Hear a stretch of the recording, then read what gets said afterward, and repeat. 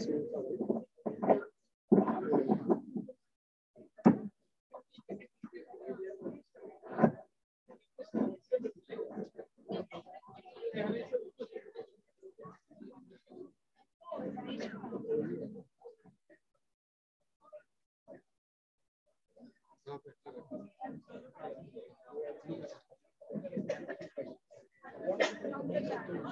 Screen करना है, full screen था ना पहले।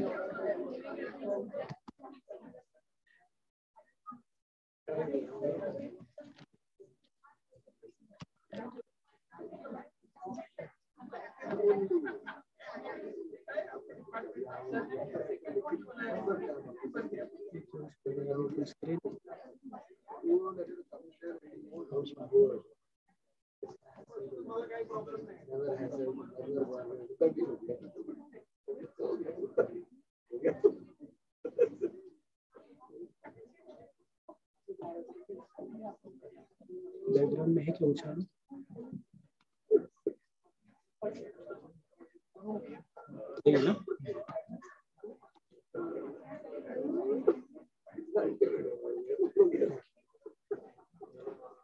Welcome back, delegates. Our fourth talk will be given by Dr. Dilip Walke on end-of-life decisions in critical care.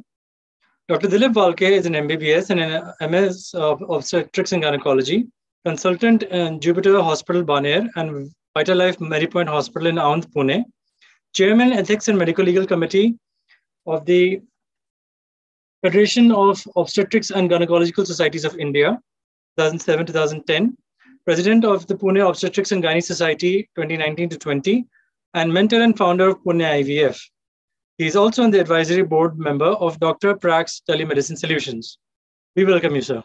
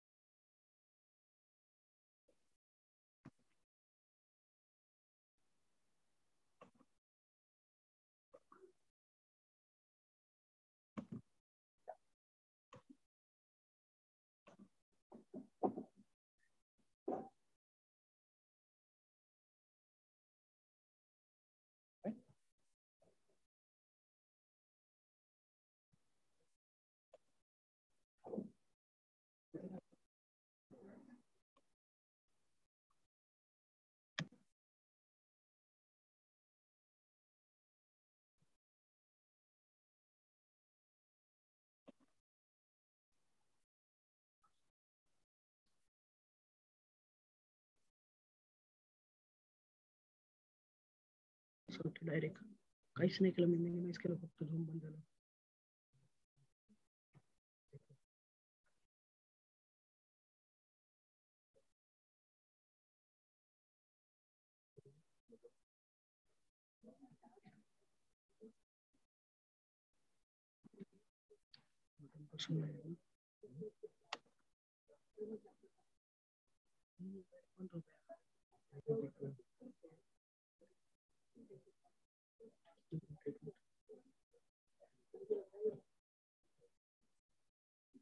वो नहीं है,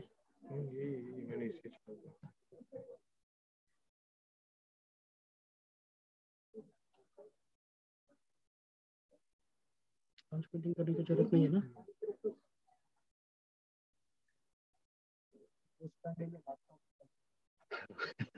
Just like technology enabler, sometimes it also sometimes complicates life.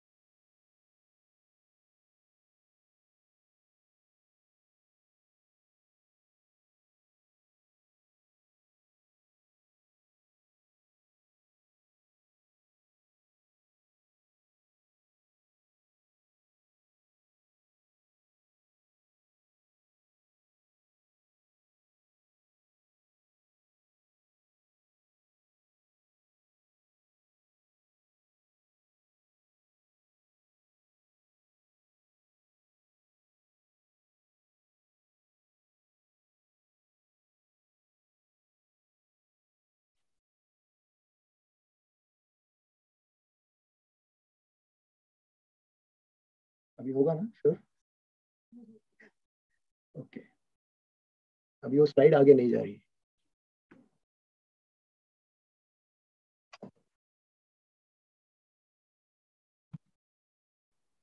Okay.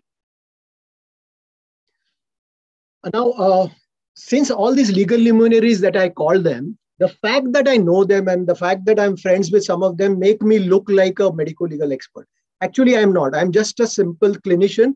And only because I interact with these legal luminaries, I'm seen as a medico-legal expert.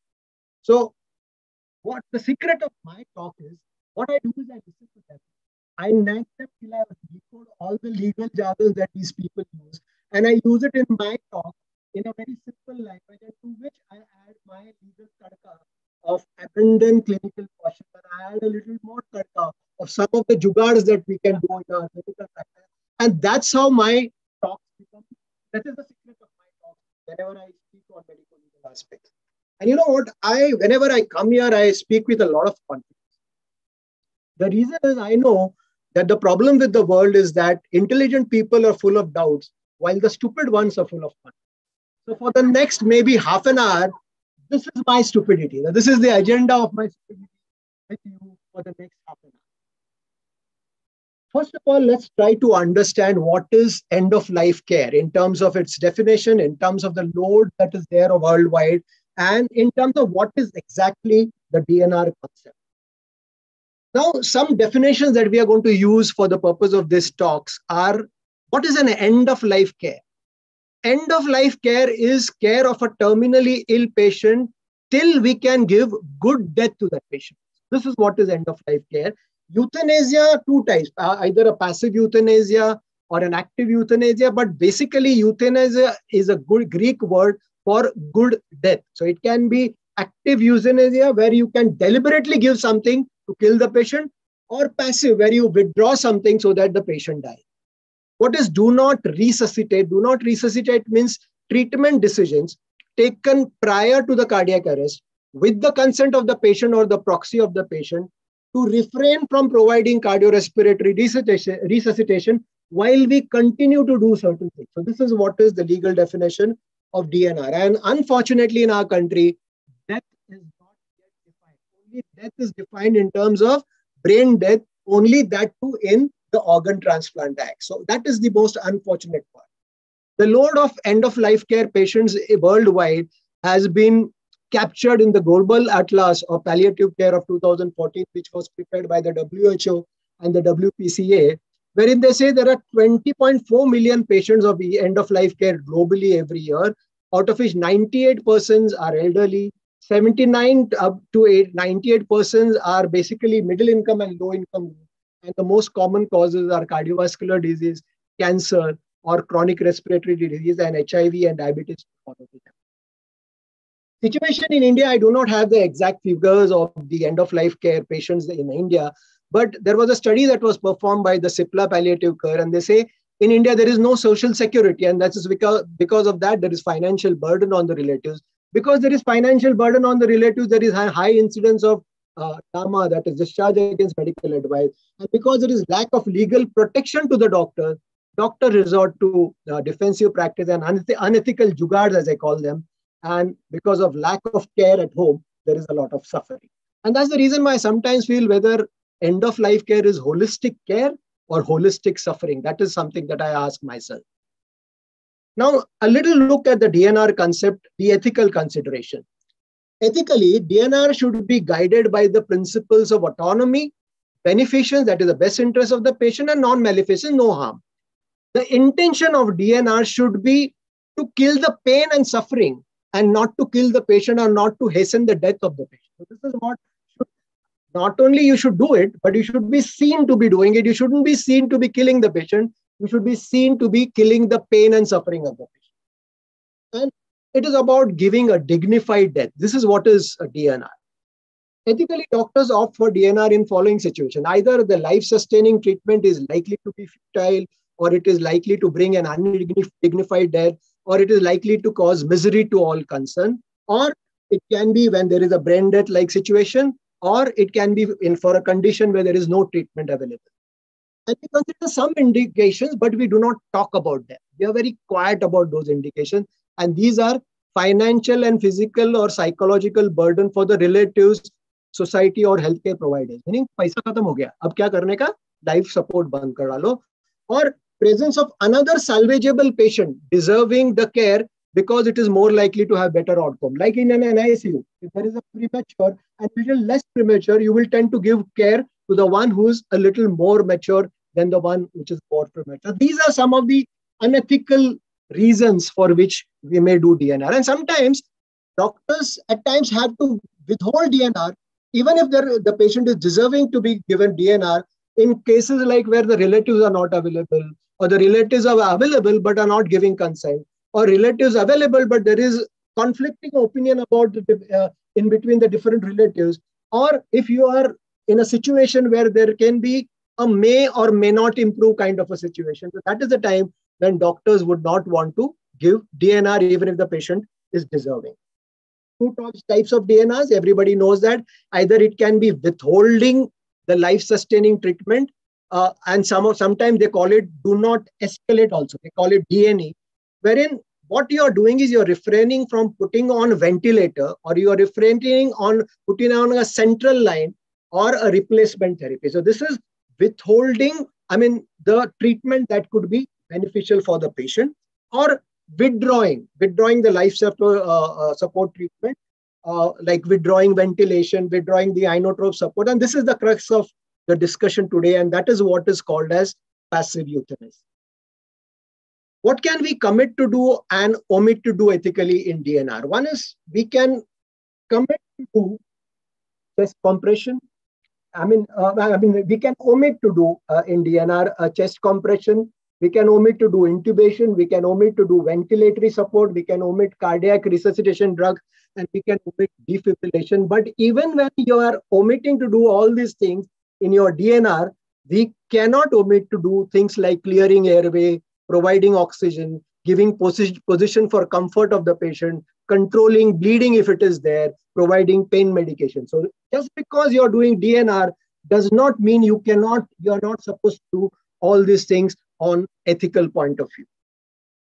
So having understood what DNR actually is from the ethical point of view, let us now try to find out the challenges faced by doctors and administrators, the ethical dilemmas and the legal dilemmas.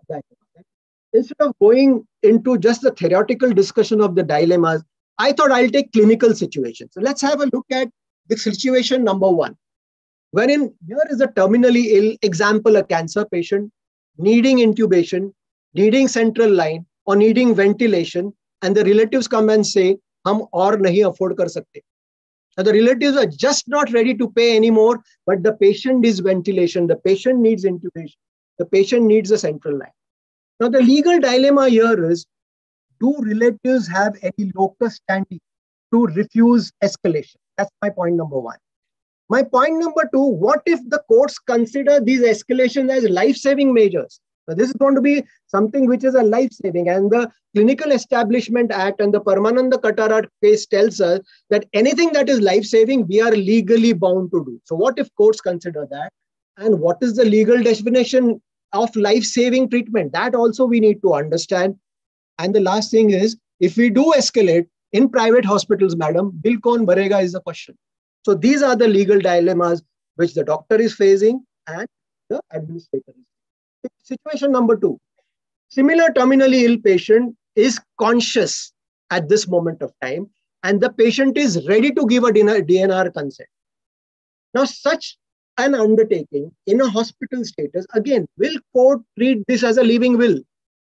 Will court agree that there was no pressure or coercion in the hospital setting where the patient was? And can a magistrate be brought in the hospital to record this DNR consent that the patient is giving? So this is situation number two. Or situation number three is a brain dead patient on inotropes and on ventilator.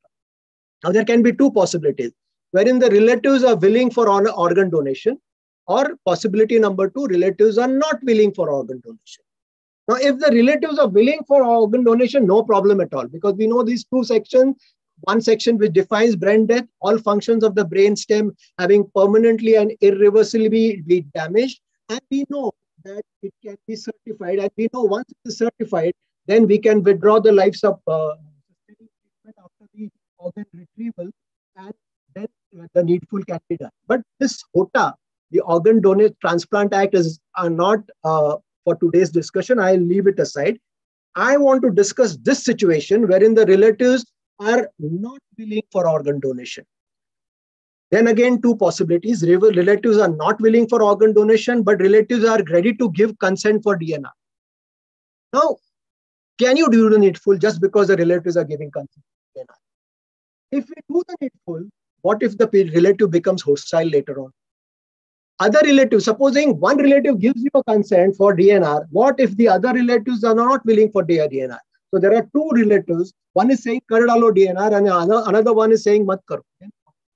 Or there can be a situation where the relatives are not willing for DNR and not willing to pay anymore. In such a situation, what is the dilemma in front of the hospital administrators and the clinicians? And also the hierarchical issue matter when there is a variance of opinion amongst the relatives is not yet finalized by the court. The hierarchical issues is finalized for financial matters, for estate matters. But when it comes to giving DNR consent, that has not been finalized by any of the Supreme Court judgments. So in DNR, who is the legal person to give consent and decide the best interest of the patient? This is the parents, the children, the spouse, the friends. And in case there is a variance of opinion, whose opinion supersedes the opinion of the other person? So that has not been decided by the court. So that also becomes a dilemma. And ऐसे वक्त पे क्या होता है? Doctor मालके क्या करूं? ऐसे फोन आता है.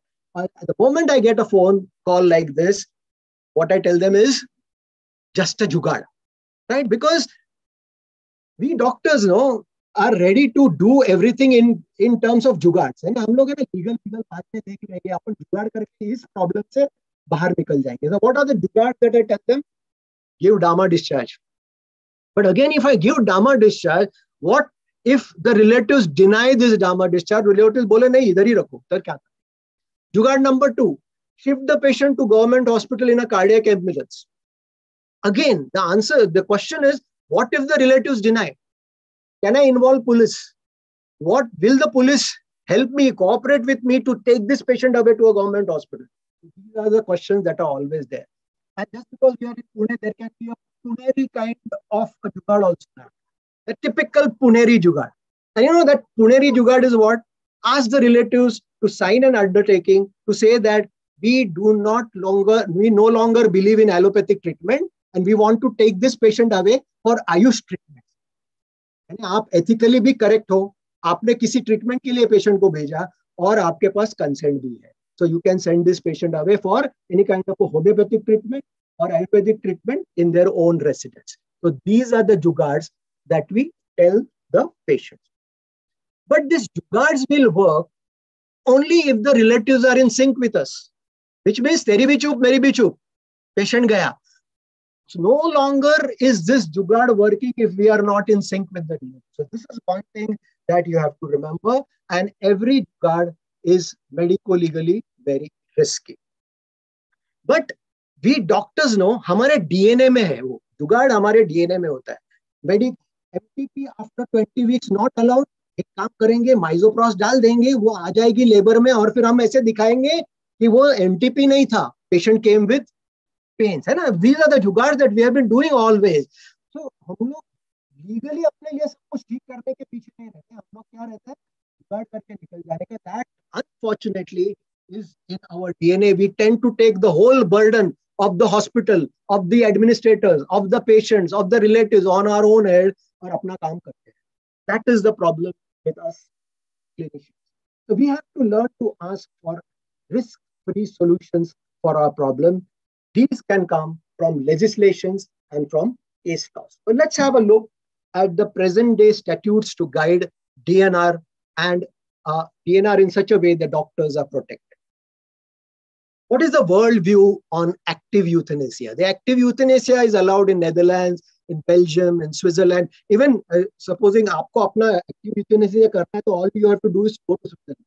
वो करके देंगे आपको. So the only thing I have to spend to go to Switzerland. So that is allowed only in these countries, but it is not allowed in UK, Spain, Austria, Italy, Germany, France, and also not allowed in our country. So when it comes to active euthanasia, forget it. It's not allowed in our country. What about passive euthanasia? So these are some of the cases of passive euthanasia that you need to know. This is only if you're a student of law, you need to know all these cases. Otherwise, don't even look at this slide because it's a very busy slide. When it comes to understanding those IPCs and those case laws in our country, the one thing that you need to understand is these two IPCs concerning euthanasia. Number one is IPC number 306, which is about abetment of suicide, for which there is 10 years of imprisonment. And when a doctor is assisting for passive euthanasia, he should be protected from this IPC, isn't it? Because otherwise he will be seen as abetting a suicide. So that's number one. Number two is IPC number 309, which is attempt to commit suicide, for which there is 1 year of imprisonment. मैं suicide करने की कोशिश कर रहा हूं तो मुझे 1 साल अंदर डाल दें. This is something very एक तो मैं सुसाइड कर रहा हूं बिकॉज मैं टेंशन में हूं, ऊपर से कोर्ट आता है कहता तू और 1 साल अंदर जाके, तो मैं ऑलरेडी डिप्रेशन में हूं और मेरे को 1 साल के लिए अंदर डाल दे. But the problem is this was actually this IPC was very in detail. This IPC was discussed in the Aruna Shanbhag case versus the Union of India, and it has considered this to be anachronistic and deserving deletion by the parliament, since the person attempting suicide deserves counseling more than punishment. But if the suicide is to be conducted under psychological stress, this is okay. But the suicide is to be conducted because मेरा जिंदगी का सब कुछ हो गया, बेटी की शादी हो गई, मैंने जितना कमाना था कमा दिया, जो करना था, जो मेरा मिशन ऑफ लाइफ कंप्लीट हो गया, अभी मुझे मरना है. इसके लिए this kind of an suicide is not allowed. So it is not a constitutional right of a person to die. Right? So let us study some cases, old case laws from Indian Supreme Court, and let us, as I said, keep the HOTA aside for the purview of today's discussion. These are the old case laws. The first case, Rathinam versus Union of India, the IPC 309, that is the attempt to suicide, in the judgment it was said it is violative of Article 21, and they said that it is wrong to criminalize attempt to suicide. Then came the Gyan Kaur versus State of Punjab case, where the right to life under Article 21 includes right to life with dignity till death. Death आपका right नहीं है, but death तक आपको अच्छा quality life मिले, that is your right. The IPC 309 is still constitutionally valid according to this judgment. Both active and passive euthanasia in this particular Supreme Court judgment was not allowed. In the next case, just because someone feels that his mission of life is fulfilled, cannot apply for a suicide and die. And there are some cases which do not get media attention because of obvious reason, like this PIL in Rajasthan, two-judge bench said that Santara practice of Jains is unconstitutional. But we can understand the government does not want these kind of cases to be discussed in the media, and that's why it is not getting a proper media attention. Now, these cases dealt with the fundamental right to life and right to die. Then it dealt with whether IPC 309 is violative of the Article 21 and whether passive euthanasia is allowed in our country or not. Then came the landmark Aruna Shanbhag case, which dealt with passive euthanasia for a persistently vegetative patient. And I don't want to go into the details of the case. Everybody knows that, right? She was a staff nurse from KM Hospital, was attacked and sodomized by a sweeper, and she was persistent vegetative for 36 years and was living only on mashed food, which was being provided by the KM staff. And the prayer of her friend, Pinky Virani, was that the hospital staff should be directed to stop feeding Aruna Shanbhag because there was no point in she living as a persistently vegetative person. Now, I don't want to go into the details of the case. I just want to come to the guidelines that was given by the Aruna Shanbhag case, which says that if the patient is not capable of consenting, the parents, the spouse, close relatives, next friends, or doctors can decide on euthanasia in the best interest of the patient, reflecting what would have been the wish of the patient. We need a mention about hierarchy of consent here. I mean, the court has just mentioned either parents or spouse or close, but the hierarchy of who can consent also should have been mentioned in this particular judgment. And what we have to do is, if we feel that the patient deserves a DNR, then we have to apply to the High Court, because the High Court acts like a parent.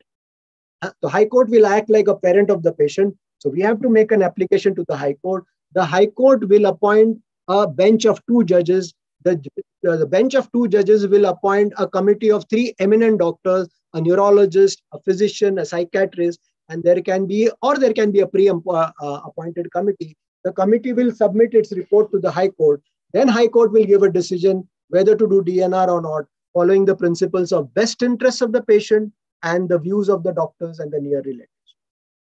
Now, when this judgment came, all those who were working for end-of-life care patients were happy. Chalo, passive euthanasia in our country is now allowed. But the intensivists were not happy because the option that was given in the Aruna Shanbhag case is very time-consuming. You have to go to the High Court. It's time-consuming.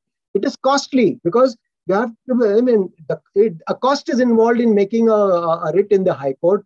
Financially and psychologically, it causes a lot of burden on the patient and it gets prolonged. It addresses only passive euthanasia and it does not address the end-of-life care in its entirety. So the savior was, again, the Jugards. And that's the reason why phone calls started coming to Dr. Bharti. So my life was not so good because of this judgment. And then came the judgment of 2018. This is the Common Cause, a Registered Society versus Union of India. Again, not going into the detail of the judgment, I will just tell you what was the judgment. Number 1, active euthanasia not allowed in our country. Everybody accepts that and we are happy about it. Passive euthanasia is allowed as per the guidelines of the Aruna Shanbhag case. So which means withdrawal of life-sustaining treatment in patients who are not competent to give consent, follow the Aruna Shanbhag case option. Now, the third thing that was told in his judgment, that we can withhold life-sustaining treatment. There is no need to escalate a patient if the patient is adult and conscious and given you a consent. So if the patient is adult and conscious and gives you a consent saying that do not escalate, you can do that. Then additional point, which is very important, is an individual has a right to make an advance medical directive or a living will. This is a constitutional right and requires no legislation. So agar maine living will banaya, then my daughter can very easily do the needful for me. So this was living will, then appeared to be a savior for all stakeholders. Everybody thought living will, झंझट खत्म, right? तो सब लोगों ने अगर living will बना दिया तो ये प्रॉब्लम अपना एंड ऑफ लाइफ केयर का जो है ना, withdrawal of life sustaining treatment. Here is a report of 23rd of February 2011, where Dr. Lopa Mehta, who's an anatomy, if somebody is from KM Hospital, Bombay, they would know. Lopa Mehta is our teacher in anatomy. She applied for a living will in the Judicial Magistrate First Class. The Judicial Magistrate First Class refused to sanction her the living will because it says that standard procedure or state or the central government to register a living will is not there. So only there is a judgment, but there is no standard procedure to register your living will. And a survey by Times of India, only 25% are aware of that there is something called as living will. Everybody was aware. So, but in general public, only 25% people are aware. Only 6 of them who are aware have made a living will. How many of you made a living will? Nobody, right? Very few. So that, I mean, for an elderly person like me, it is important. You are too young. But then only 6% of those who know that there is a concept like if a living will have made it. So, but 87% thought that it was necessary for telephone. My question is for the lawyer friend. Most of the lawyer friends have gone away. And my question is for Rajendra also. I have added a line about my wish on DNR in my own living will, about the financial living will that I made. I have added this very line. Okay, in case I am in an end of life care kind of a situation, within 72 hours, you can stop the ventilator and you can stop the iron flow. I have registered in a local registration authority now. उसको मालूम ही नहीं पड़ा, मैंने ये line घुसाड़ दिया, उसको मालूम ही नहीं था, उसने accept कर लिया. So now I have got an official registered document of living will. If I am admitted in Jupiter ICU in an end of life care situation, Dr. Rajendra, will you ask your intensivist to do the needful if my daughter shows you that living will? And my lawyers will have to then tell me will you stand by Dr. Rajendra at the Jupiter? Unfortunately, despite this, it is not allowed. Unless I get a living will registered with the judicial magistrate first class. So मैंने ये काम कर दिया है, लेकिन फिर भी I am very sure that it will not be possible for Rajendra to do the needful for me, even in that situation. So that is the reason why we need to do a little bit of advocacy on this. We have good judgments on passive euthanasia. We have good judgments on advanced medical directives, but no guidelines to follow this. Rajendra will be still jittery to do the needful, because so ultimately what we will do is, so again, तभी वाल्के नहीं रहेगा, तभी और कोई रहेगा, उसको पूछेंगे अभी वाल्के की डॉटर भी बोल रही कर डालो, वाल्के ने ऑलरेडी लिख के रहा है. So what is the demand? Do not resuscitate, stop the ventilator, stop the hyperdrop, but don't write on the paper. So this is the jugaad that we usually do. What we need to do is advocacy and activism, and many an advocacy and activism have been done by several associations. The first advocacy was done by the Indian Academy of Neurology and Indian Association of Palliative Care, IAPC. The office bearers met on the 15th of August 2015. They formed ELICIT, which is an end-of-life care task force in India, wherein their aim was dying is inevitable, but good death is not inevitable. That's what they say. For making good death possible, they said that there has to be enabling legislation, there have to be good judgments, and a proper medical guidelines. And also, the Indian Society for Critical Care went into the Supreme Court and registered a PIL because of the difficulties of registering living will.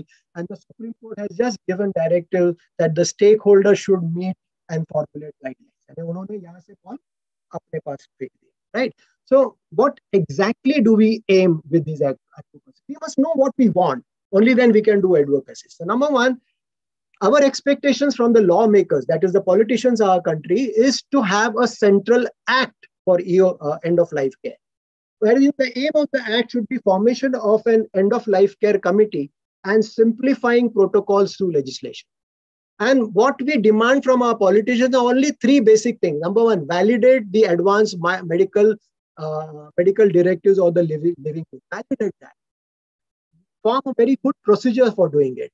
Establish process of withdrawing and withholding life-sustaining treatment so as to protect all the stakeholders legally also and ethically also, and define death. That they have not done yet. Only the Kerala government has defined procedure for brain death declaration in a non-organ donation. Only Kerala government has done it. No other government has done it. And these three things do not require any budget. All that is required is our lobbying with these politicians. So this is what we expect from the politicians. Our expectation from the judiciary is to make the guidelines of Aruna Shanbhag case a little easy to implement.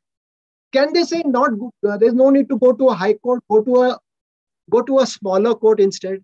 Can there be a fast track procedure, say something which can get over within 5 to 10 hours? I mean, when we take a decision, we have to do the needful within 5 hours, isn't it? Can there be a procedure which is fast track, or can there be an easy online procedure for making an application to the High Court and doing it online? And there has to be practical solutions for registering our living will also. And our expectation from the civil society is to create awareness of living will and join hands with activists for PILs and writs. So ultimately, before going, I have to tell you something about what is the way forward for our clinicians and the AHA office bearers also. I mean, we cannot be just discussing it and not deciding on what we can do as a way forward. So for that, I need to show you one video.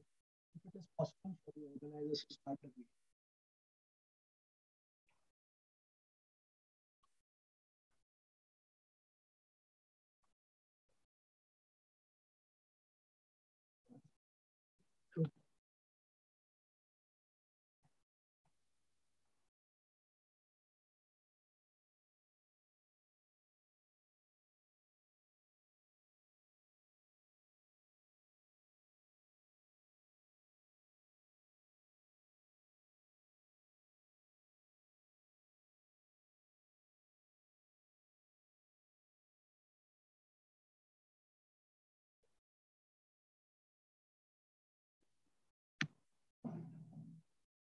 End of life care, dignity of a human being, and practice the problems related to it are faced by the hospital, patient, and hospital administrator is a very complex problem. Courts and judges, as well as lawmakers, have to some extent tried to find a solution to the problem. But I find that many of these solutions are impractical, sometimes impossible, and significantly short in terms of addressing the actual real problem that we face in hospitals in our day-to-day life. And why has that happened? The reason, according to me, is that we collectively as healthcare providers have not been able to tell the exact pain points that we all face while doing our day-to-day practice or our day-to-day administrative work as far as healthcare delivery is concerned. I am Dr. Nikhil Dhakkar. I am a gynecologist, and I also happen to be the professor at the Maharashtra National Law University, where I teach health law to the lawyers. In the past, my case, Nikhil Dhakkar versus Union of India, and the whole Termination of Pregnancy Act related activism has paved way to the amendment for the Medical Termination of Pregnancy Act, and many of you must be aware of my work. This was possible only because of making the judges actually understand the ground level realities that women and doctors face in their day-to-day practice, and automatically the solution came after some period of time. Now, coming back to the end of life care, I feel that the solution can be found. A solution which is manageable, practical, implementable, at the time giving required protection to the hospitals, doctors, and healthcare providers can be very easily found. This can be only done if at all we all come together and make the judges and the lawmakers understand exactly the pain points that we have. So how can this be done? This can be very easily done if at all a research project is created whereby hospitals join hand with me, with the Maharashtra National Law University. And this research, which is done by the lawyers for the purpose of the university, can be sent to the various authorities, and such kinds of things can further be followed up by various petitions on human rights grounds. I, being an activist, is a very passionate person in terms of end of life care, and is most willing to undertake such kind of research projects.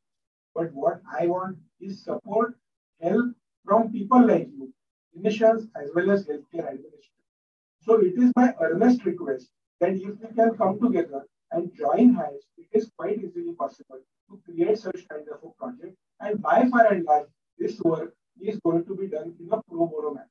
So it is my request that let us come together, let us try and find out a solution for end of life care, which is very dignified for a common person, for you and me, for everybody in the society.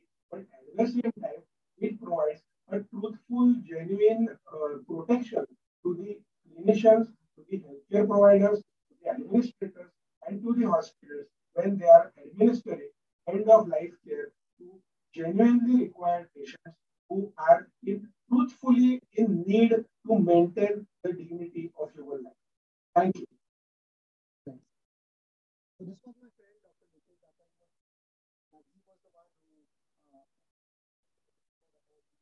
because of him, we got this new MPP Act, where now we are allowed to even perform MPP after 24 weeks, and beyond 24 weeks also with proper indications. So there I have my last slide.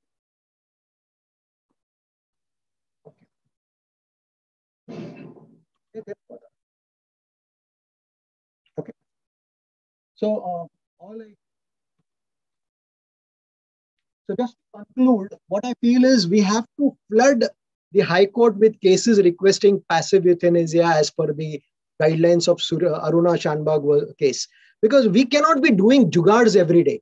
Instead of doing jugards every day you make an application to the High Court. So let the High Court be flooded with all these cases. The way we flooded the High Court with the MTP cases, those cases, more than 20 weeks, we flooded the High Courts with these cases, and ultimately wo judges कंटाल गए. अरे ये क्या रोज का ये cases आ रहा है? So they will eventually will understand the importance of this particular aspect. Let's flood the Supreme Court with writs and PILs. Let's make this litigation free of charge for the patients. I mean, this is what we did for the MTP cases. It was free of charge. for the MTP patients and the relatives. Let's find lawyers who are ready to take it up either free of cost or at a low cost. Let's convince our lawmakers to wake up to this genuine problem of the society, and let's join hands with activists like Nikhil. I'm not saying just Nikhil, but there are many activists like Nikhil. Let's join hands with them, because I feel that, again, slide. I mean, that was the last slide. I feel that if Nikhil can alone do it and make a difference for the MTP Act, then we can collectively make a difference when it comes to the end of it. Thank you very much for a patient listening. I'm ready to take questions.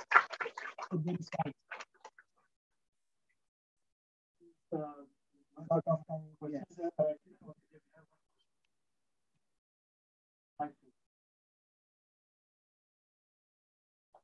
The only answer I can give is sugar. It is less of a Yeah. and the organization. How you have to do.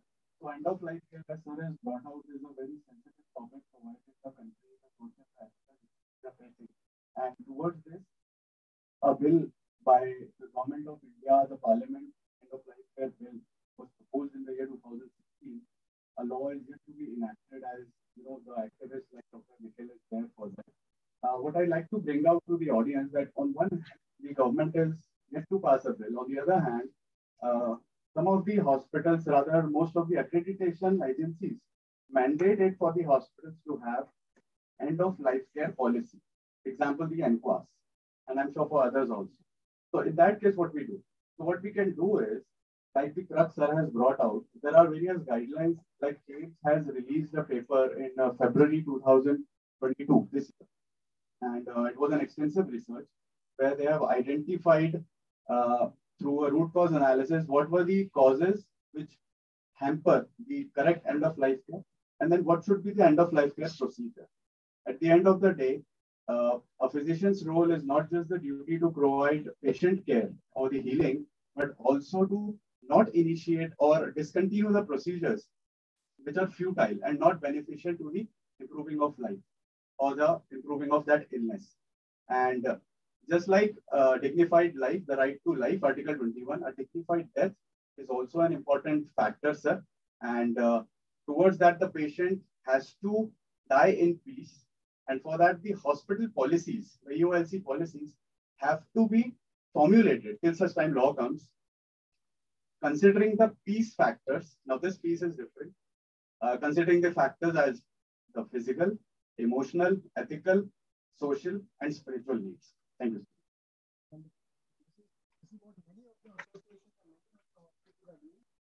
We doctors have done our duty already. Thank you very much for bringing on that. We have done our duty, now the duty has to be. We cannot be doing everything that you are trying to do for the patient and get caught. Then the lawmakers and the judiciary have to take up the thing.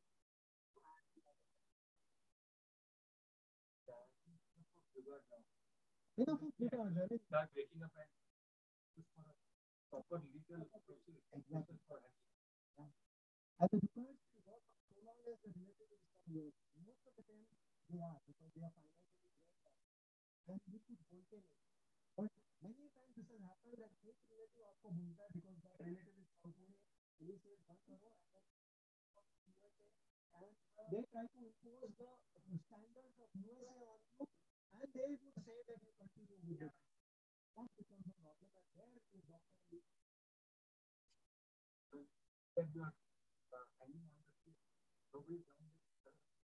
Yeah. Right. Thank you very much. I have already got it.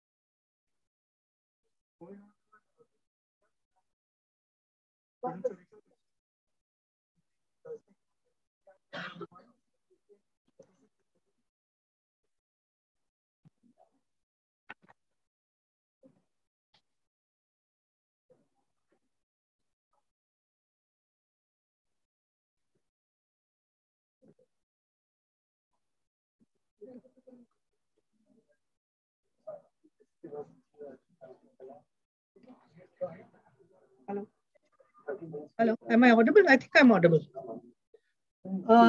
Good evening, ladies and gentlemen. This is a very memorable seminar for me because I was not supposed to be a speaker in the panel discussion, and I got pulled in by the moderator, and I was not supposed to speak on this topic.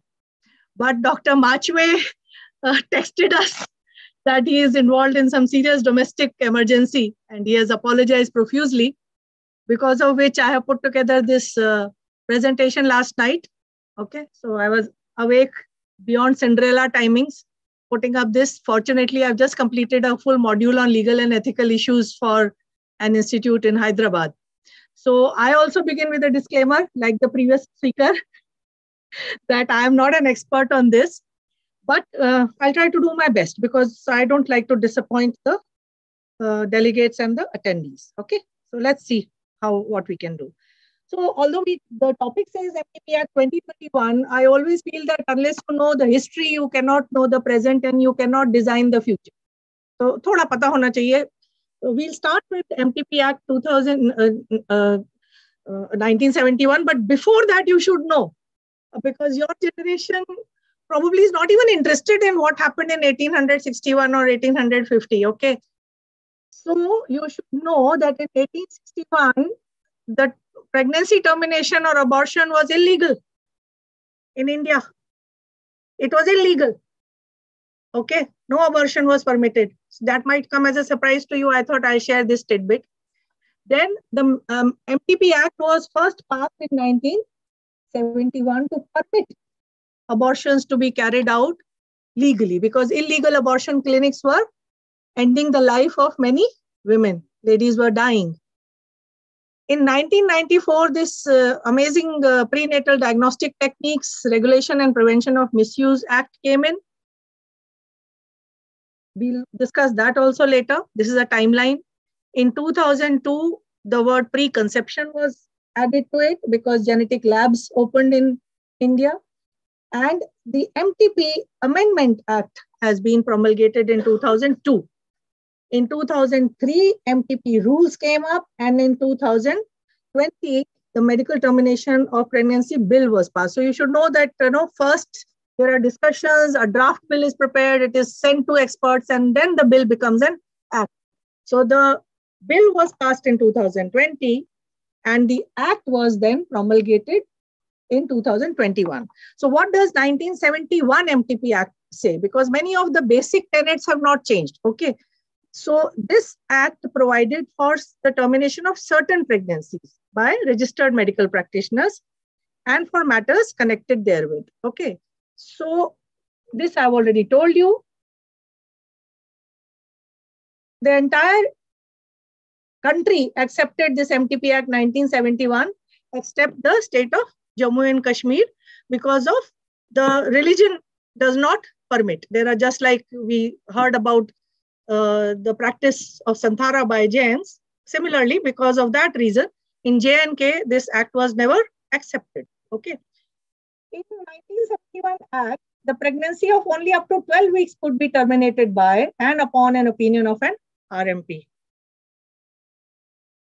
Up to 20 weeks could be terminated upon the opinion of not less than 2. At least doctors should concur that MTP is required for whatever reason, usually medical reason of the mother, or if on ultrasound some serious congenital abnormality has been detected. It could be performed when continuation of pregnancy is gives a risk to the woman or cause grave injury to her physical or mental health, like she's got severe hypertension. She will not be able to carry the pregnancy to term or something like that. Or she has a previous injury to the uterus and there is a chance of the uterine dehiscence taking place, killing the woman. All that kind of thing has to be written down. It has to be recorded. Or there is a substantial risk to the child. So as long as you understand this, that MTP is performed either to safeguard the life or the health of the mother, or in cases where the fetus is considered either not viable, कि वो survive ही नहीं करेगा, or the baby has so many abnormalities that the baby's life will not be normal at all. Okay, so those have to be defined. when pregnancy is caused due to rape, MTP is permitted. When pregnancy is caused due to failure of contraceptive, this is the thing used most commonly by married couples, because what happens behind closed doors, whatever they give history, that history has to be taken as true by the doctor. So this is the commonest reason given by couples when there is an unplanned conception. Either the husband is not ready, or the wife is not ready, or they are whatever. So they just give this reason, failure of contraception. But it is legally permitted to do MTP if you say that this has happened because of contraceptive failure.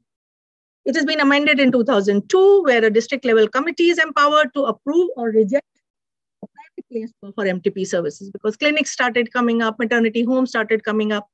The word lunatic was there because if the mother is not in full possession of her senses, then MTP decision can be taken by somebody other than the woman. So that word lunatic was considered very, offensive, because replaced by mentally ill person.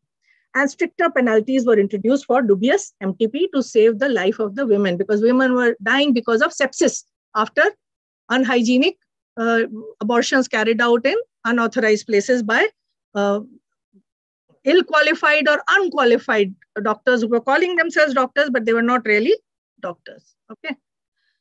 So now what happened in the year 2016 and 18 was that the Supreme Court, as I was saying, if no one is hearing, you have to shout.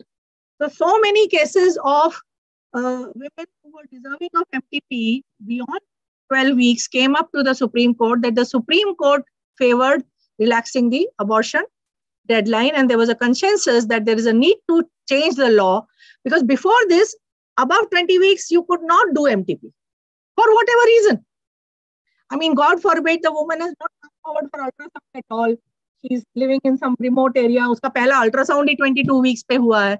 At that time, if fetal abnormalities have been detected, everyone knows. The poor doctor also knows, the patient also knows, husband also knows, everyone knows. But because it is 22 weeks, no MTP allowed. So who's going to bear the burden of that child's bringing up? So because of that, this was a top-down directive by the Supreme Court that it is time for us to relax the upper age limit. In the world, the situation is different. And those of you who are watching BBC, CNN, or on social media or on TV would know that American public is divided completely on this issue of abortion. They are not even talking about 20 weeks or 24 weeks. They are talking yes and no. Black and white. Okay. So worldwide, there are very strong and very fragmented opinions about abortion per se.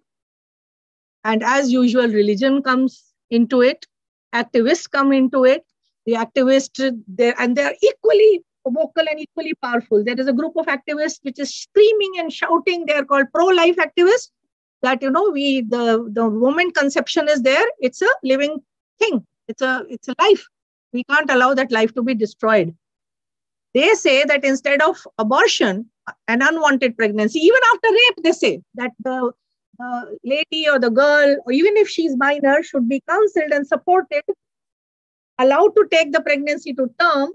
And once she gives birth, it is the community which will come and ensure that the baby is adopted. What's the problem? You see how opinions differ? And those, of course, who are in favor of abortion are equally vocal. They keep screaming that who are you to decide? How is the community the owner of my body?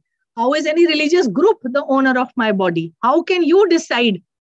It is my body. I am likely to die giving birth to this baby. And you are just promising tomorrow I deliver the baby. Nobody comes forward to adopt the baby. Who's going to bring up the baby? And what about my mental trauma?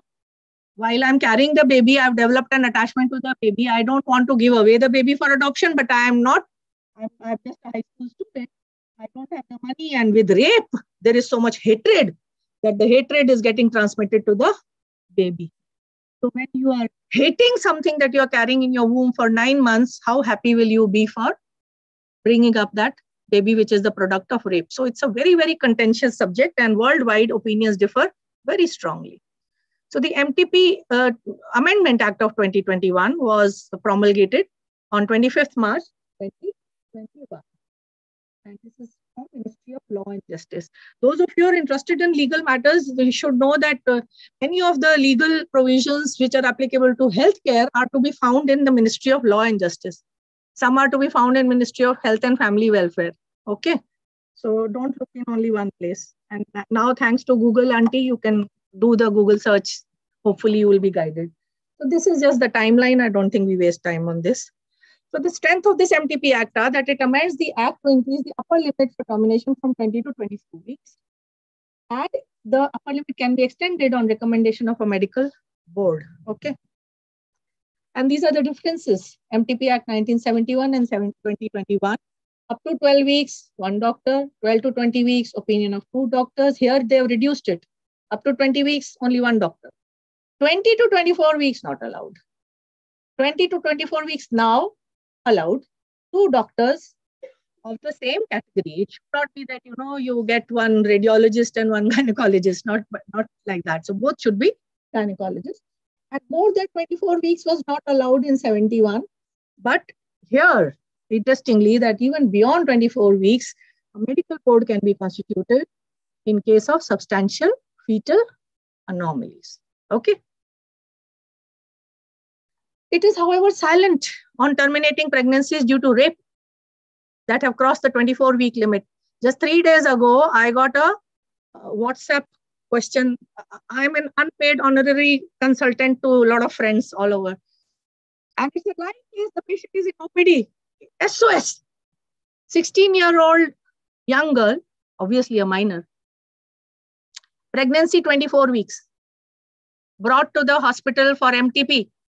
Consent form के ऊपर अंगूठा लगा हुआ है उसके illiterate father का. And the girl is refusing. She says it's a love child. I am not going to give consent. So I was being asked, patient is in OPD, क्या करें? 16-year-old girl. क्या करेंगे? Anybody? 16-year-old girl at 24 weeks pregnancy, not detected because nobody imagined that she is carrying a baby. They thought moti ho rahi hai laddu kha karke. Now she's saying, she's accepting. She says it's consensual sex. It's my love child. I'm not going to abort this baby.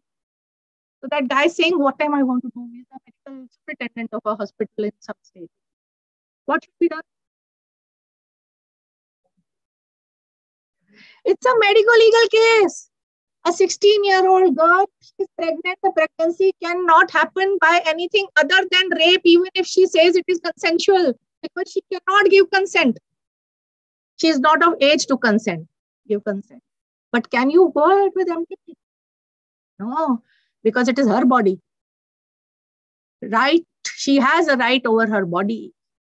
Father or mother or guardian cannot force her to have an MTP. It should be absolutely crystal clear to you, even if she is a minor.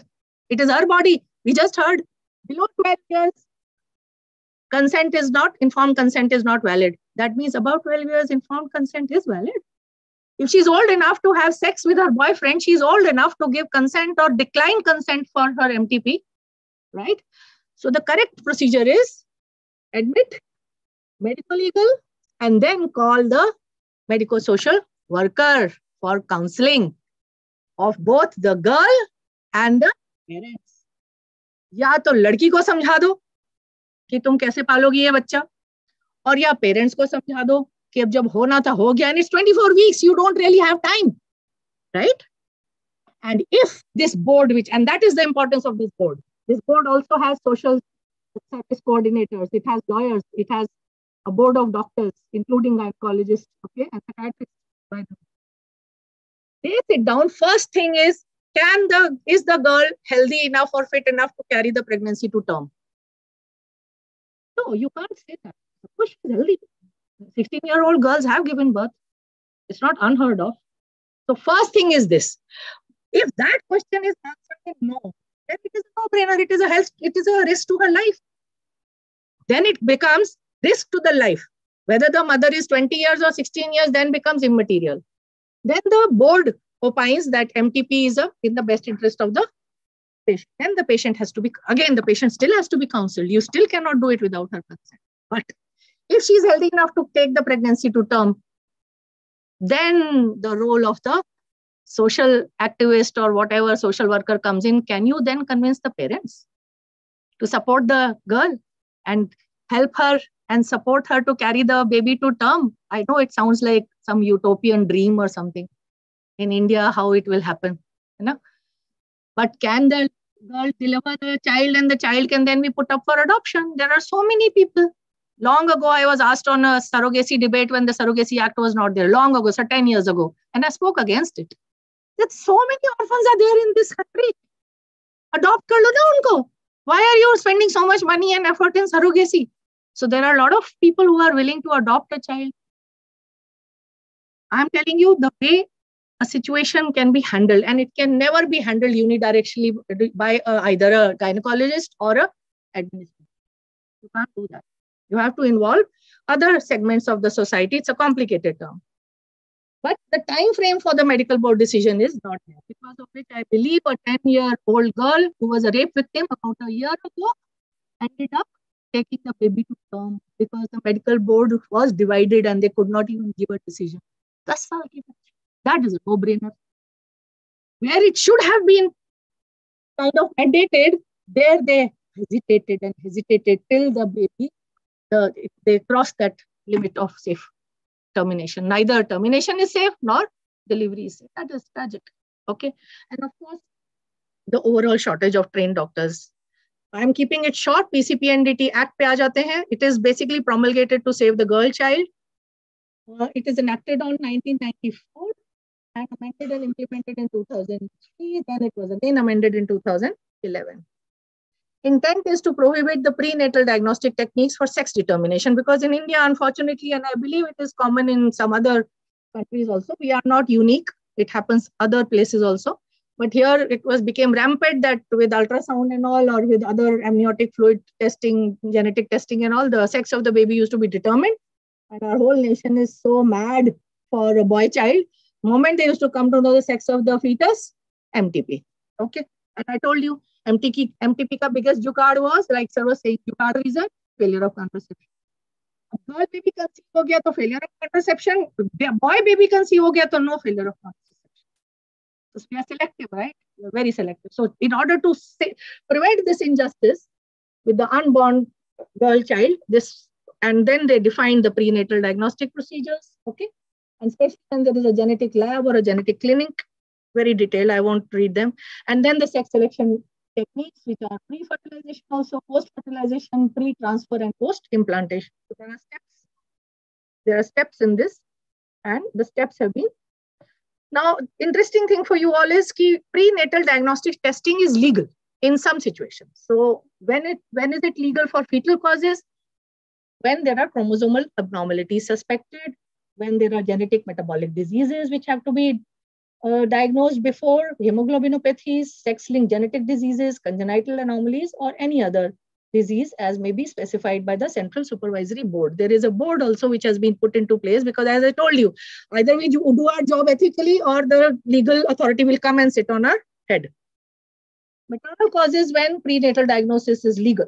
Age above 35 years, because after the age of 35 years, women, when they conceive, it is a statistically proven fact that the statistical chances of the chromosomal abnormality in the fetus are higher. That is a fact, physiological fact. The pregnant woman, if she has undergone 2 or more spontaneous abortions or fetal loss, has been exposed to potentially teratogenic agents such as some drugs, radiation, infection, or chemicals. The pregnant woman has a family history of mental retardation or physical deformities, as spasticity, especially those who are genetically transmitted. You have to prove that this particular illness is transmitted genetically or any other condition, right? And this is the huge regulatory body which is sitting on the head of hospital administrators and gynecologist or anybody who's running a genetic lab or a prenatal diagnostic center. Okay. So there is a policy making body, there is a central supervisory board, and there is a state supervisory board. And under that is a district authority, and there are 2. No? There's an appropriate authority and there is an advisory committee. I won't bore you with the details, but just to tell you, as I told you, that these committees, especially the advisory committee, have 3 medical experts, 1 legal expert, 1 officer, that is government appointed guy, and 3 eminent social workers. I just gave you the example that you have to have a 360-degree approach, especially when the pregnancy has crossed 12 weeks. Little bit higher risk beyond 12 weeks and even higher risk beyond 20 weeks. And 24 weeks ke baad, to then you better walk on eggshells. Okay. Now, we are a country of जुगाड़ in more than one ways, अच्छे के लिए भी जुगाड़ करते हैं, पर मेरे ख्याल से बदमाशी के लिए ज्यादा जुगाड़ करते हैं. उस लोगों ने, this was conducted a survey in 2015. So this is what they found. कि female to male ratio गिरती चली जा रही है. There are no checks or inspections of these genetic labs. It's paper में है, but nobody is implementing it. Majority do not maintain the crucial documents as per PCPNDT Act. And no punishment. I mean, people are caught, the reporting is done, the complaint is found to be correct, but nobody is punished. And in this horrifying case of 2018, a doctor was arrested for conducting sex determination in the backseat of a car. Ultrasound hi to chahiye, sir. This I heard in Punjab also. I have done one stint in Punjab. Punjab is also notorious for female feticide. The 2 top states for female feticide are Tamil Nadu and Punjab. Okay, so Punjab में Maruti van बड़ी popular हुआ करती थी, उसमें जगह होती है ना पीछे. तो मारुति वैन मॉडिफाई कर ली थी एक डॉक्टर साहब ने, और उसमें एक उन्होंने बेड सा लगा दिया था, काउच, एग्जामिनेशन काउच, और एक वो अपना पोर्टेबल अल्ट्रासाउंड लेकर के गांव-गांव जाते थे. सेक्स डिटर्मिनेशन करा लो, हाथ लगाते थे जैसे आलू प्याज ले लो, he was like that. He's doing it. Okay. No punishment. But on paper, any offense under this law is cognizable. That means a police officer can arrest such a defaulter doctor and the couple who are indulging in it without any warrant.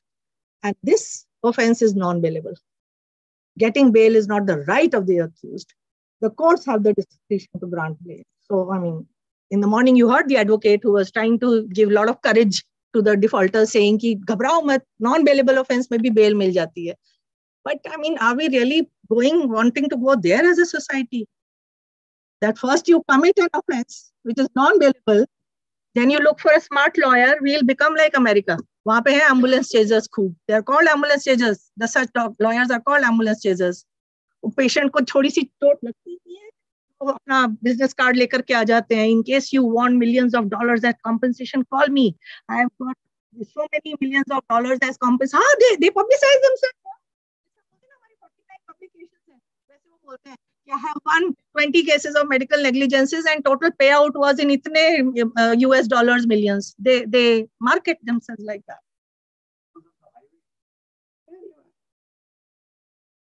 It's not an accident. Need a lawyer.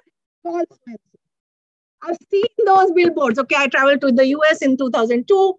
And in 2002, I have seen those billboards. I was horrified. So such a culture shock to me. Okay, I've seen those billboards. And it is non-compoundable. That means in these kind of offenses which are related to PCPNDT Act, the parties cannot settle the case out of court. There is no out of court settlement.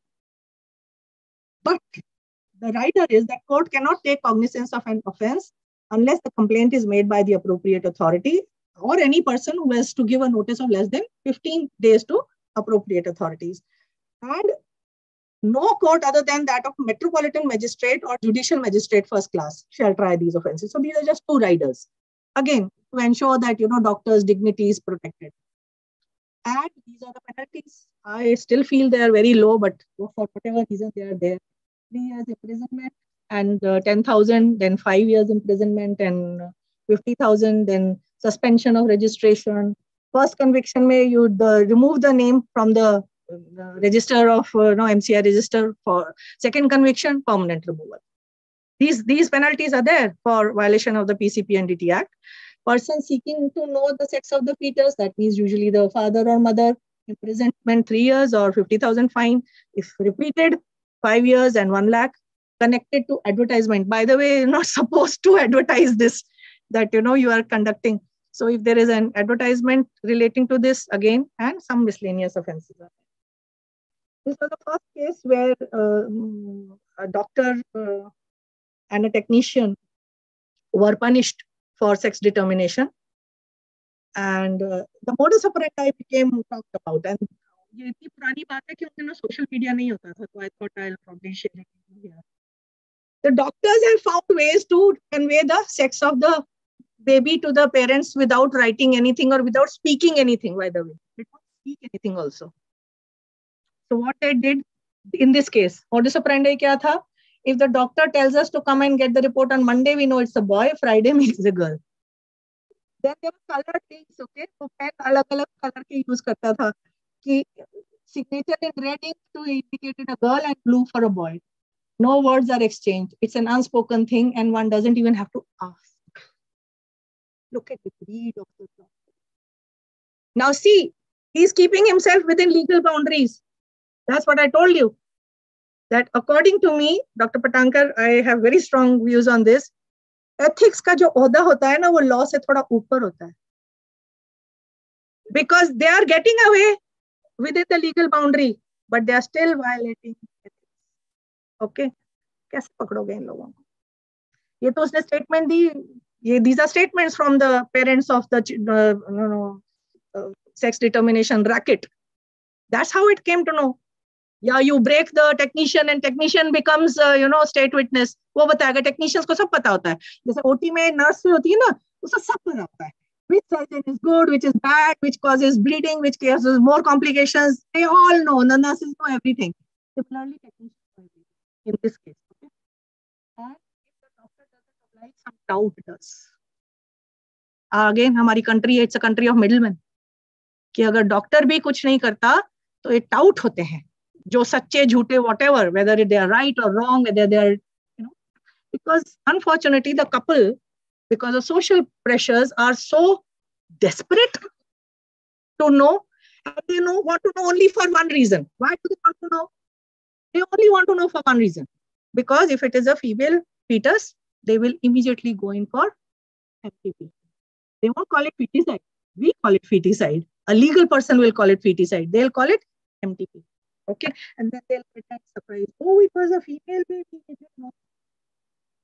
So both accused in this case were held guilty and convicted for the above offenses. So they were jailed also for 2 years and paid some fine, etc. Now we quickly come to surrogacy. This is a slightly longish thing, but again, surrogacy is still evolving. COVID has taught us an amazing lesson. Do you know that many babies born out of surrogacy for foreigners who had chosen surrogacy as the ultimate medical tourism option? Those babies were born during COVID time after lockdown and travel restrictions, and they were orphans. Do you know that? For 1 year, sir, किसी को पता नहीं था कि ये इन बच्चों को पालेगा. Because the mother, surrogate mother, has done her job, delivered the baby, just like Zomato delivers your food. She has been paid already in advance. And she has gone. वो तो गई अपने गाँव पर. Where does the baby go? The parents are in Australia or UK or whatever, and they can't travel. So they were called orphan babies of surrogacy. There is Mimi. Okay, I have yet to see that. Okay, thank you. So orphan babies of COVID born by surrogacy. So even though this surrogacy act is there, it doesn't cover that, because as per this act, surrogacy is not permitted for this act. The Indian act does not cover foreigners. So when the nursing home went begging to the government, अब जब तक पैसा मिल रहा था तब तक तो government की याद आई नहीं. जब वो ऑर्फन बेबीज को पालने का सवाल आया तो गवर्नमेंट की याद आई. Then they went running to the government. The government gave them a shut up call that this act does not cover surrogacy for foreign nationals. So those babies are without a nation, without a law to protect them, without their biological mother, without their adoptive parents. So they had to be looked after by the nursing home or the institution where they were born. You understand now this responsibility that there will always be situations, and you have a long way to go. Okay, people like us have almost completed their active career as hospital administrators. But when you will grow in the specialty, you will find that whatever we big people and so-called experts are teaching you, will get defeated by the waves of time. Time is a very big feature. COVID has taught us a lot of things. So 2021 में ये Surrogacy Act आया है, पर इसमें foreign nationals के babies का provision नहीं है. Okay, sure.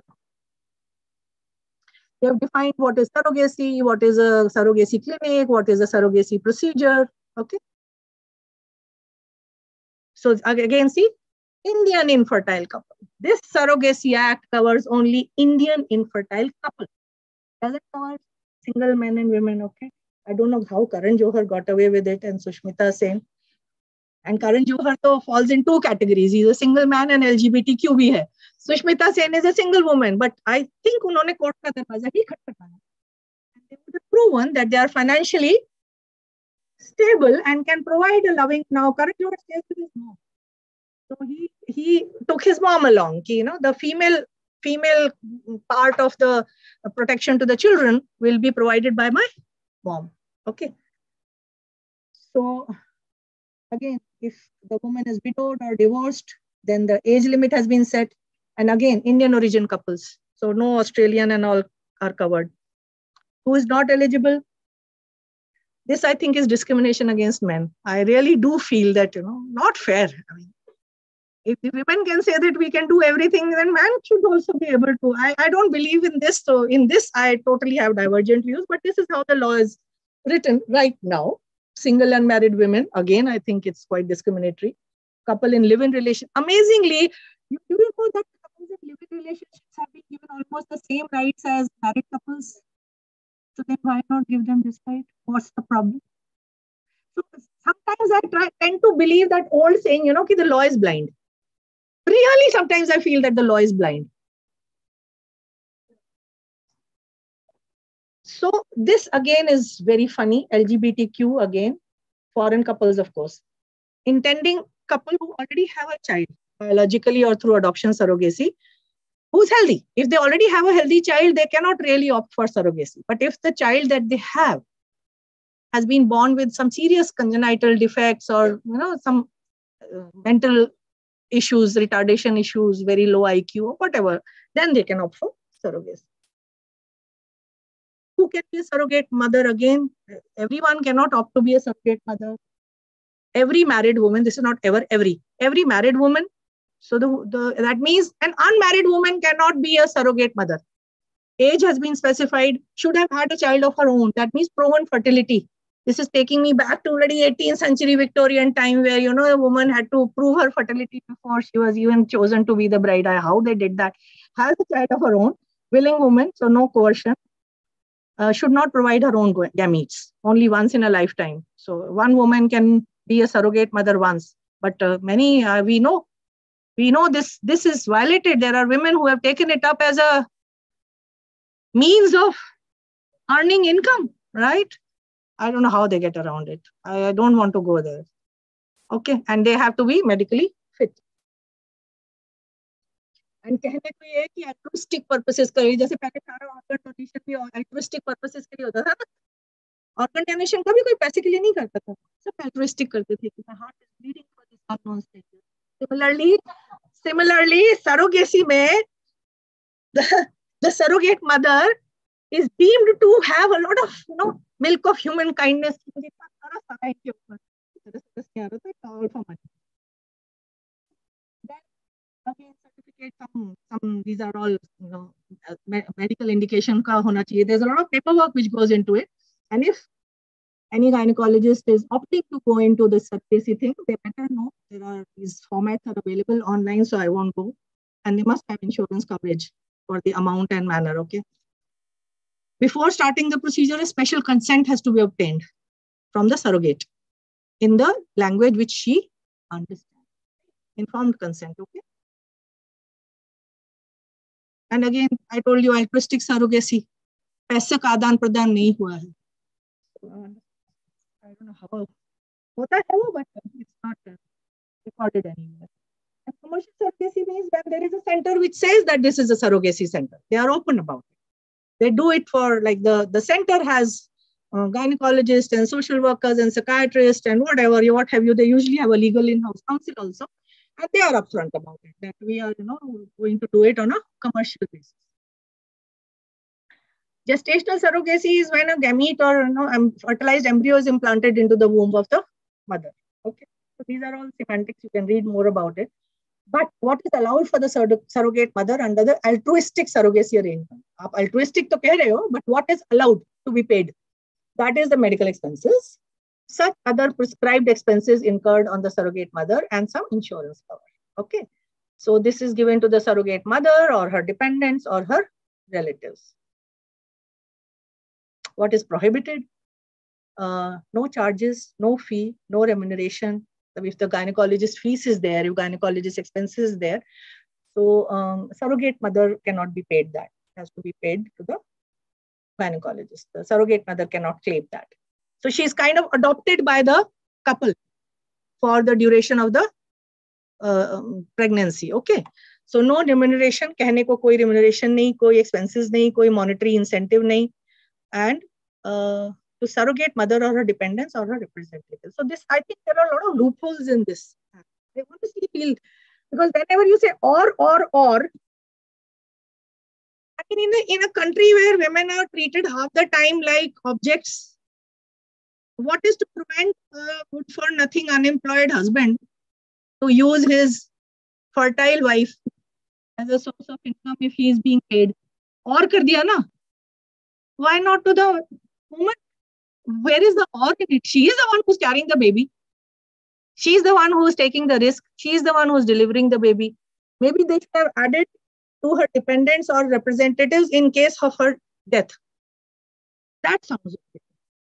कि अगर surrogate baby को जन्म देते समय मरा जाए कहीं, तो उसके पैसे उसके dependents को मिलने चाहिए. That I think is a law of succession. But this sounds very wrong to me, that or karke they've left a lot of loopholes.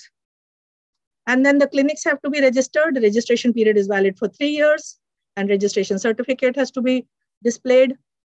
Now, what if the surrogate mother changes her mind? She can only change her mind before the implantation of the embryo.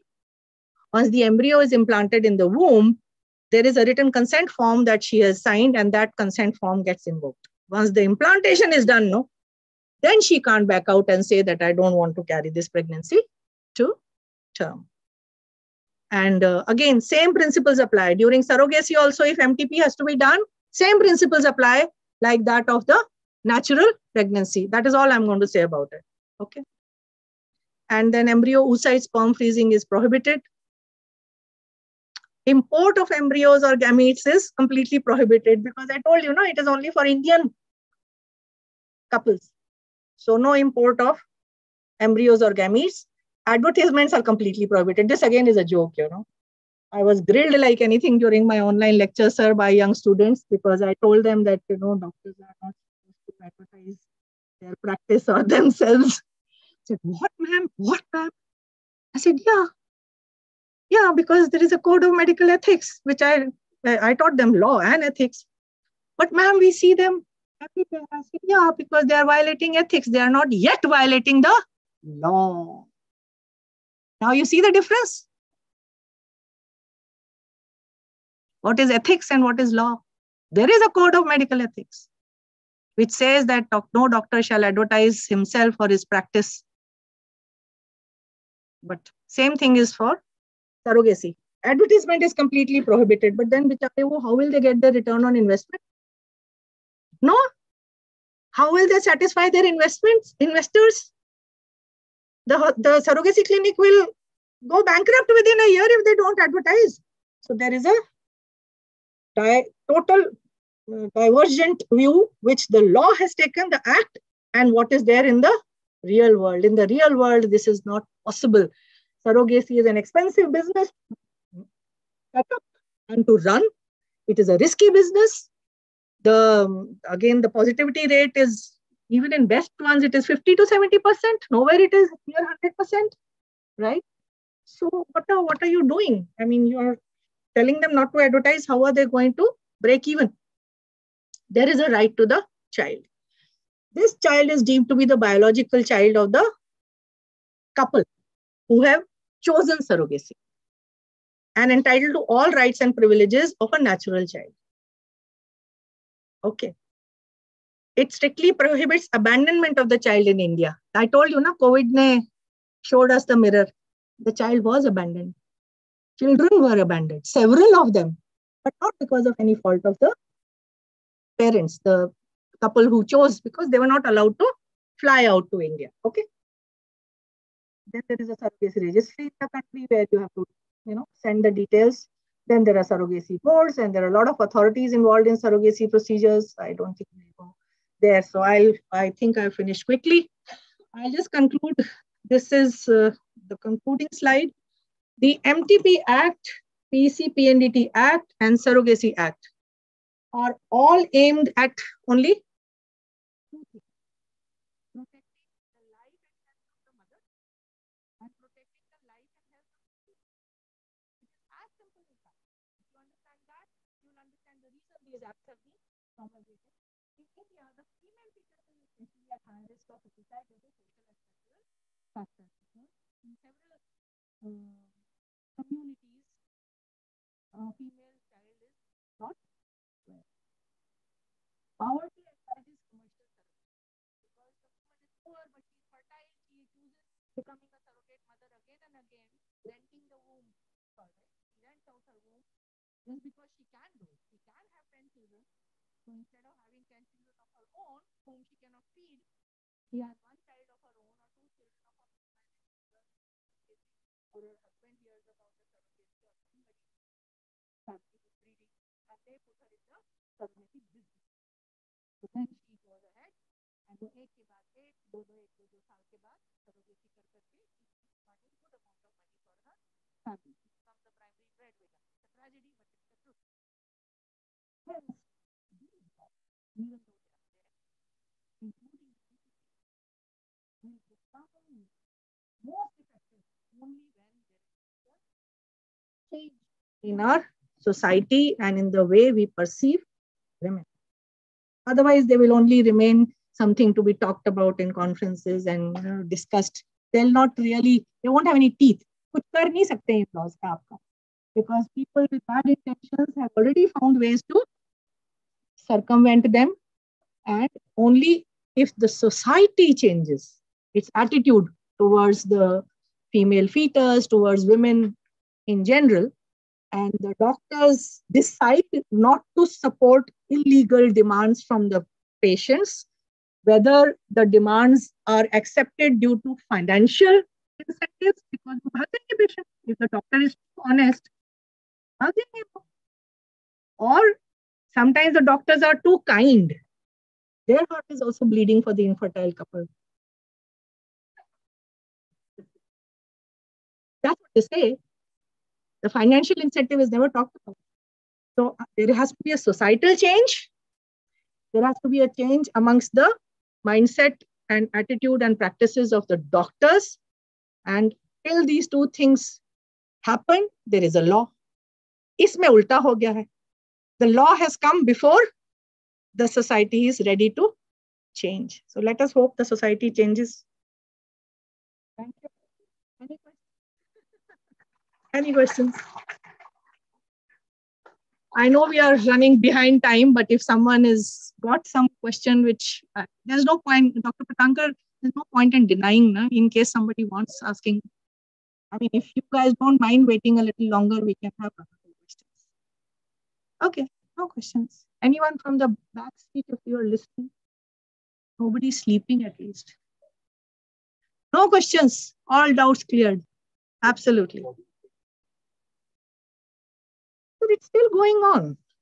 It's still going on. There is just a little caution now because of this Surrogacy Act. This is very new, na, sir?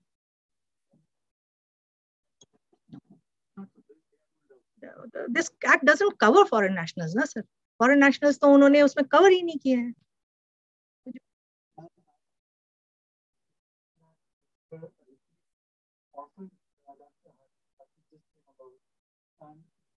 The court ruled that it was the responsibility of the institution that delivered, that it becomes like maybe happened in a corporate hospital.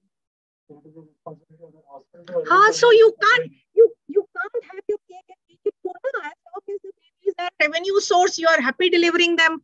The moment they become a liability, you can't throw them in the dustbin, my dear. It was done like this only. The institute supported them. That I will also have to research. No special home will take it. The parents have not even signed up for them. I don't know how to explain it. That's what I'm saying. The surrogate mother has given birth to them. The surrogate couple has not come and signed the adoption papers. They're formally adopted. That's my understanding. There is a formal adoption procedure.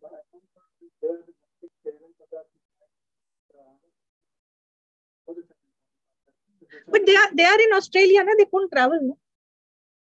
They couldn't travel. Right from the time COVID is over now. No, obviously. Yeah, that has happened. So they were temporary orphans. That has happened. They have. But there was a gap. Yeah. There was a gap. It's not as if they have been permanently abandoned. I'm saying that COVID upset the calculation completely. So nobody was ready for that. Okay. Yeah. No, they can come. Who's saying they can't come? Medical tourism कैसे चलेगा? Surrogacy भी तो medical tourism के अंदर आ गई है. But they don't get protection of the Surrogacy Act. No foreigner can come to India. Whatever surrogacy was done, these cases that you are mentioning, so before the 25th of February. Now the Surrogacy Act has come. The rules have not yet come. But from the 25th of February to 2022, this is enforced, which means now all this act has come because the foreigners would come to India and they would victimize all these surrogate mothers. Or poor mothers with less amount of money, they would do that. So basically, the act has come to curb these policies. So now from the February of 25th, no foreigner can come to India and do a surrogacy. All those babies that you were mentioning will be handed over to the foreigners. When they can come now, they must have come. They've already done that. They were temporarily. So maybe this is an outcome of the huge problem which was faced with these COVID orphans. Maybe I can only understand it that way. From an Indian origin. An Indian origin person may be someone who went from India, settled out in USA. He has an Indian origin. He may be an American at this point of time, but he is from an Indian origin. To read the act, surrogacy is allowed for somebody who is an Indian or from an Indian origin. So he may be an Australian at the moment, but he has an Indian origin. Yeah, they say PIO, person of Indian origin. That's but a foreigner is not allowed. A foreigner can come to India and take ART treatment. A foreign couple can come here, and if you have an ART center, that center can give a treatment to the foreigner wherein the foreigner is using his own sperm and her own oocyte. And she can become pregnant with an oocyte donor also. That's okay. But cannot do embryo transfer in a surrogate way. So that has to be very clear. Thank you. Thank you. Yeah.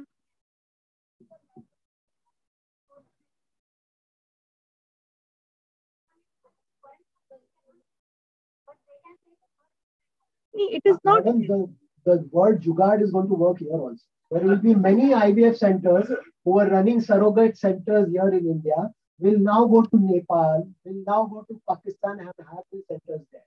And they will continue their practice. Madam, another you have the answer.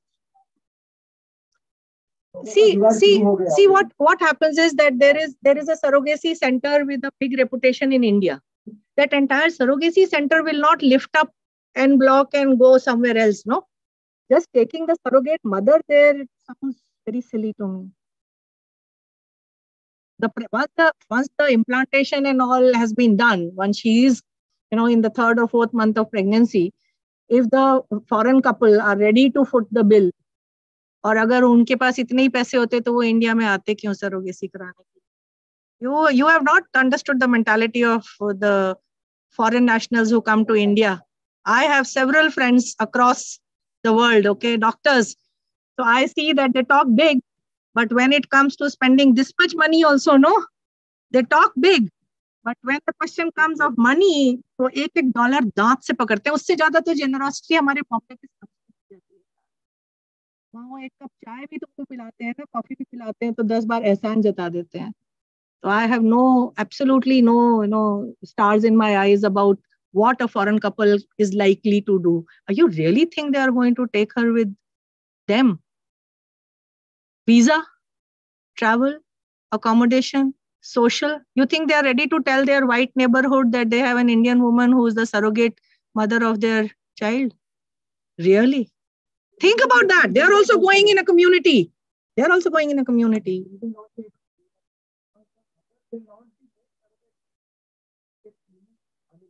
Now with this act. अब तो होगा ही नहीं. अब तो होगा ही नहीं. Don't give ideas, okay, to people who are. I think we are running short of time. Thank you.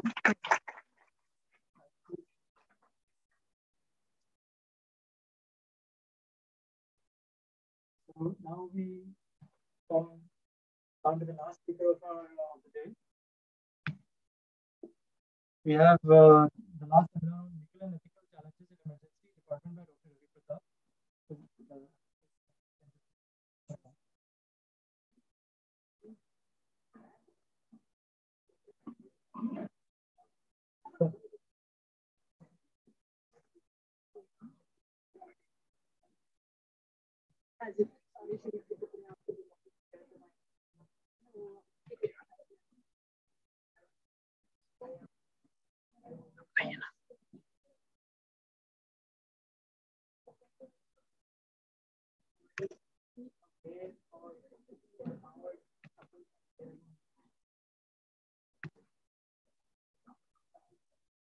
Speakers का यही है.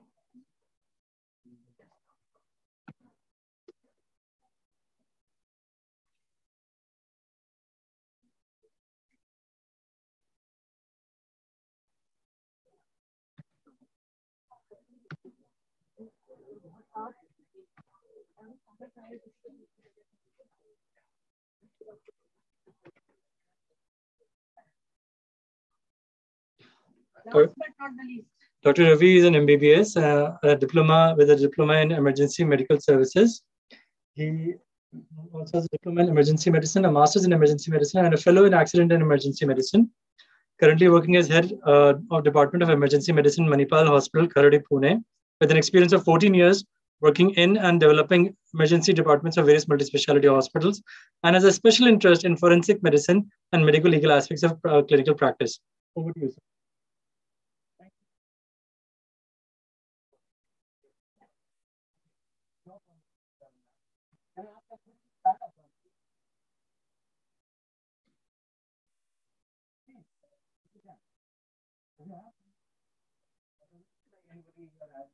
Okay, so can you do this?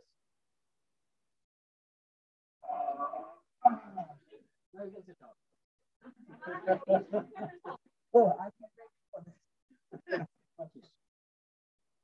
Good evening, everyone. Good evening, sir. Thank you for saying that. So, legal and ethical challenges in the yes. So, I have been working in the evidence department, developing them, heading them, and a lot of other things related to the evidence department for quite some time now. And without going into very technical details, it was such a it was even for me, it was like, okay, something was that. So I keep it light, but whatever experience I have, whatever I have learned over the years is what I'm going to propose. So let us go ahead and see. So legal, medical legal, for all doctors, or with a background of medicine, is it really bigger than we think? Do we think here but it is actually much bigger than what we think? Or is it something which is manageable, but we really think, oh my God, it's bada hai? Is it so? What do you think? Something to wonder about, right? So knowing what exactly needs to be known is something we're thinking about. All right.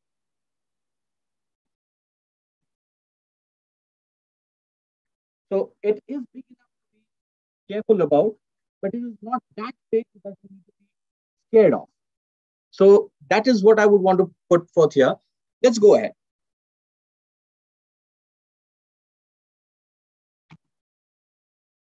Okay.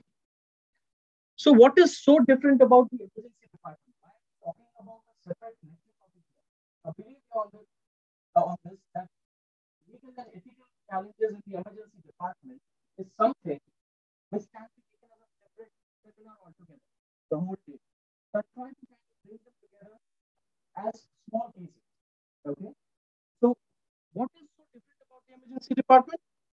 Can anyone say here? Anybody tell me what is the difference from the other departments of the hospital and the emergency department? Yes, please. Okay. Okay. Thank you so much. Coming this from the administrators, I'm very glad. Believe me on this. I felt nobody understood us. Perfect. So this is what we do.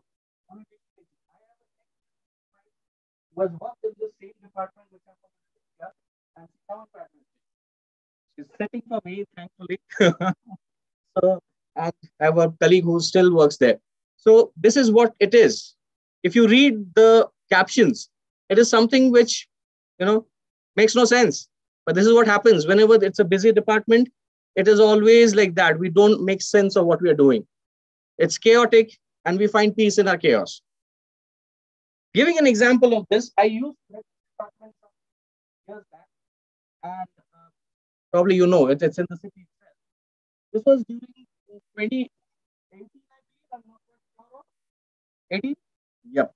So this was the scenario on a daily basis. If you can count the number of ambulances with their doors open, patients on ventilators, BiPAPs, CPAPs, oxygen, waiting to be taken inside the emergency department.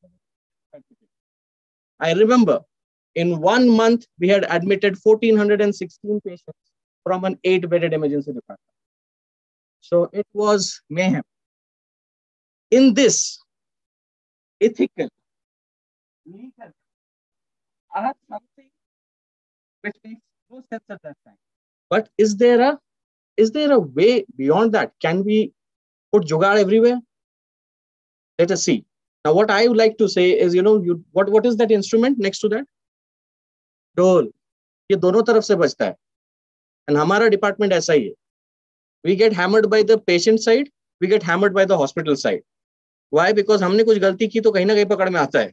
बाकी departments का पता नहीं चलता है. Right? So, let's go ahead. Case number 1. Okay. Again, delegate still joined with us. Can you move a little away from the podium? Voice audio goes. I don't know how it is happening. Okay, I'll stay here. Sure. Okay. So, MLC, medico-legal case. Now, is there a specific definition for medico-legal case? What I have been told by experts, again, with disclaimer, again, I'm not a legal expert here, but what they say is every case, every patient is a medico-legal case. Potential, right? There is something called as injury reporting. Now, what we are supposed to do as doctors, what we are, bound by the law to be doing is informing any kind of an injury. There's a, there's an SOP of how and what needs to be reported. It is called as injury reporting. There is nothing called as medico-legal case as far as law goes. So injury reporting is something which from the emergency department we should be doing to the police, which generally is done, which you call MLC inform kiya kya. That's what is done. But it is injury reporting. Now, given this case, it's a 34-year-old female who presents with a fracture of her forehand. Okay. Now you can see the X-ray. It's in front of you. She says she slipped and fell in the bathroom. Possible? Yes, very much. The husband is very anxious. Seen apologizing to his wife. Why? Bathroom mein wo giri. Possibly. हमारे सामने दिखता है. When we are experienced in the department, seeing, reading emotions, reading faces, reading expressions becomes our second nature, right? So we know there's something going wrong there. Patient needs an admission and surgery, which has been told by the orthopedicians. The incident seems suspicious, right?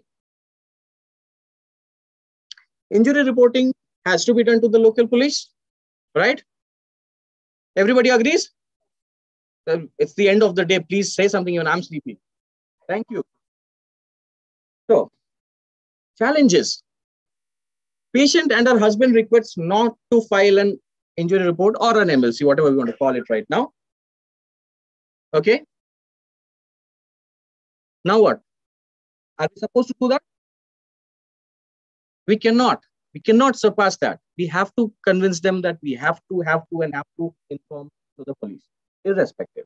Now, what to mention in the mode of injury?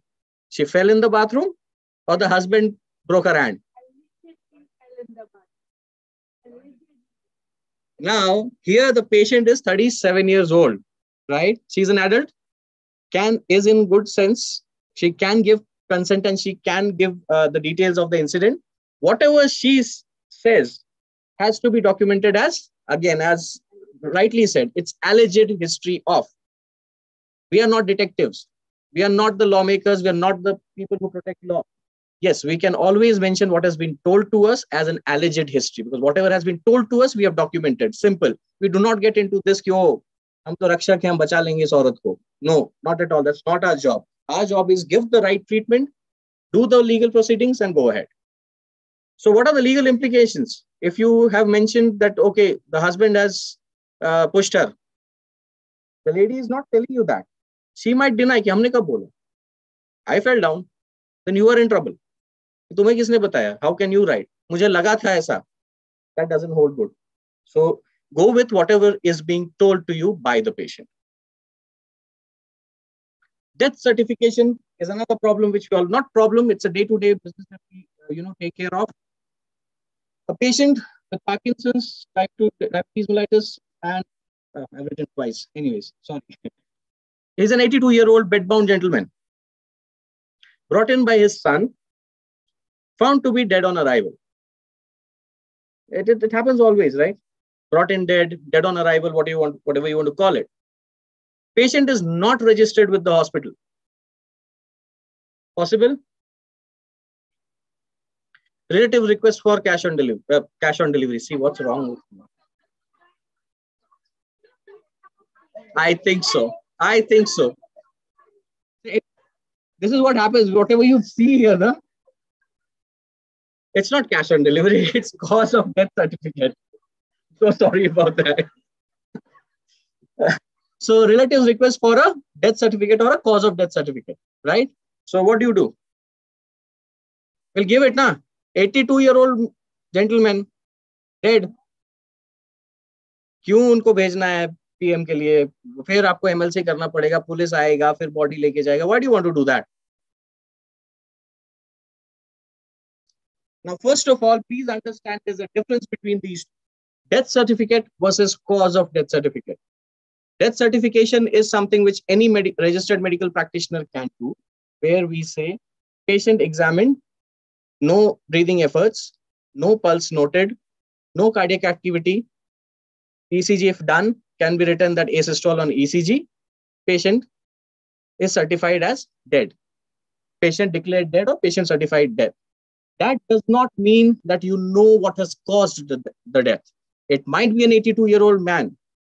And let me give you an example of this, how I got to understand the importance of the rule that is there, that you should not be certifying death if you do not know the patient.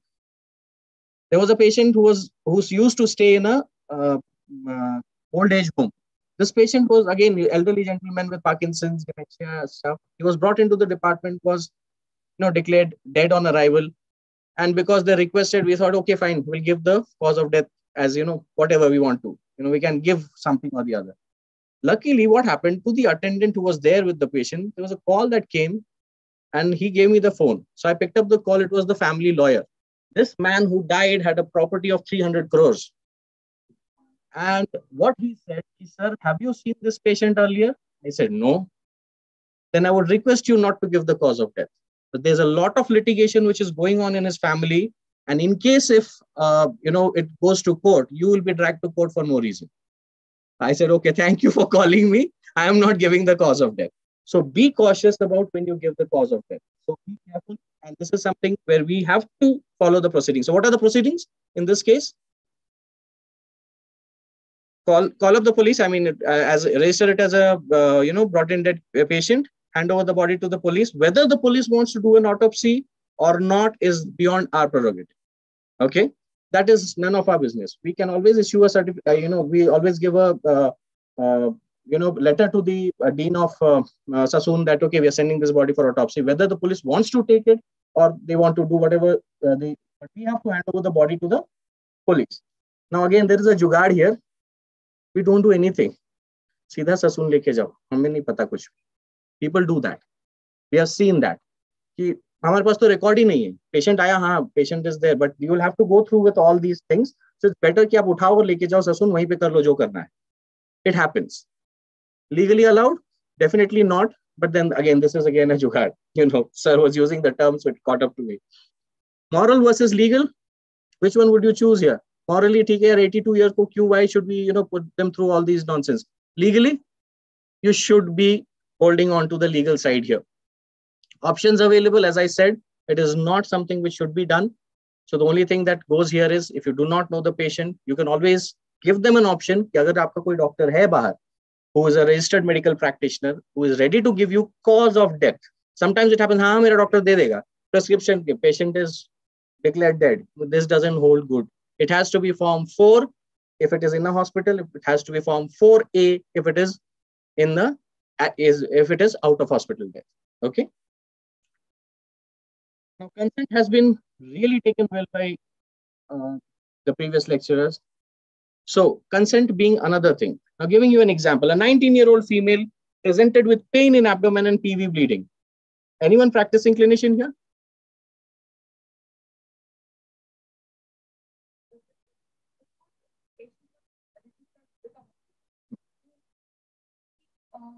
Patient previously, but now after some few months, he come dead upon arrival. So in that case, can you give cause of death to the patient? Only if I'm confident that there is nothing wrong. There's no foul play attached. Sometimes it happens that patients are bedbound and the patient doesn't come to the hospital. The relatives keep a follow-up with the doctor. They bring the reports, they show them. It is advisable that if you know this patient and if you have the faith, can be given. The cause of death can be given. But if you have not seen the patient for 6 months and the patient has never turned up for a follow-up, you can absolutely deny cause of death. You can say, no, I have not seen this patient in the last few days, few weeks. I do not know what was wrong with him in the last 6 months. So you can definitely deny cause of death. Because see, I can give a cause of death, but am I ready to take that risk is the question. So if I'm ready to take the risk, I can give it. No problem whatsoever. But this is something which is as a, caution to be careful. Preliminary cause of death is given by the from the forensic department there at the government hospital. And in case if they want to preserve viscera or some kind of this, then the final report comes later. But the preliminary report is given immediately and the body is handed over. Sure. Yes. I have a question. Sir, how frequently are doctors code because of such issues? And maybe you knew the patient in that, if there is a patient, knew the patient, he is registered in your hospital, you know his relatives as he was a frequent visitor or taking medications from there, and you gave the cause of death. But then afterwards, there was some fishy cause, and then the relatives have, the case has gone to the court, and then the doctor is being put to the court. In that scenario, what does the doctor do in this situation? Doctors are not generally pulled to the court so easily. It was a one-off case, which I just took an example of. In case if you have given a cause of death, and if there is some kind of, foul play which has been filed by some relative, you might be called in. How did you come to the conclusion of this cause of death? If you say that the patient had an acute anterior wall myocardial infarction, what evidence do you have? You have not done an ECG and you have said that patient had an anterior wall MI. That is not the right thing to do.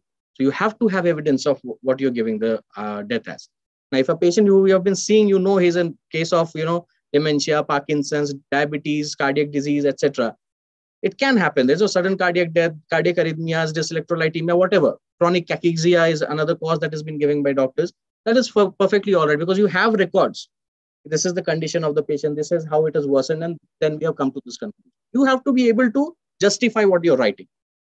So there is no hard and fast rule that you cannot assert, give the cause of death. But if you're giving the cause of death, you should be aware that you should be able to defend it later in case, but not that doctors are dragged into court for certifying a death. So don't worry. Now coming to the next case, it's a 19-year-old female presented with pain in abdomen and PV bleeding. What will you think of?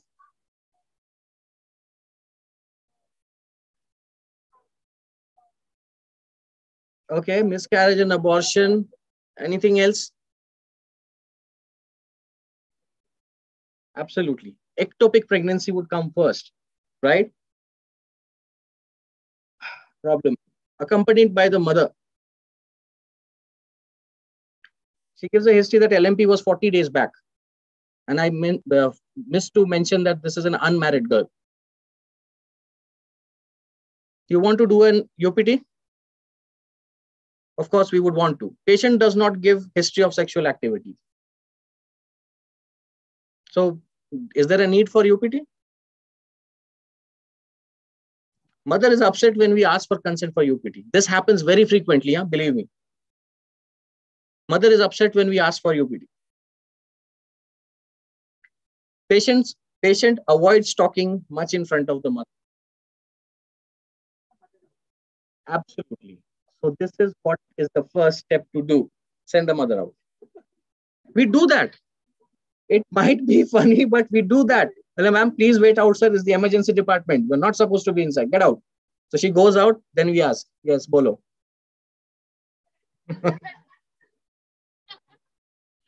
So the thing is, can you do a UPT without telling the patient? It has to be, again, a written consent from the patient to do UPT. Now, once UPT is done, it is proven that the patient is pregnant. Now comes the ethical challenge. What do you do? This is a ruptured ectopic pregnancy. Patient is an impending crash. How do you explain this to the mother? Mother will be...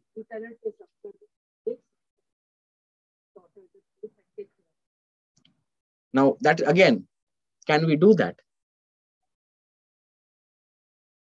The daughter is 19 years old.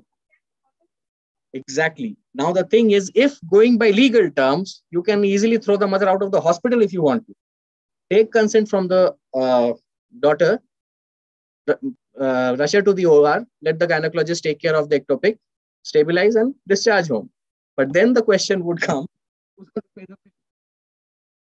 It will be the parents ultimately. She's an unmarried girl and 19 years old, India mein bahut kam log kamate hain. So here the problem comes, but we have to be straightforward about telling what is the scenario.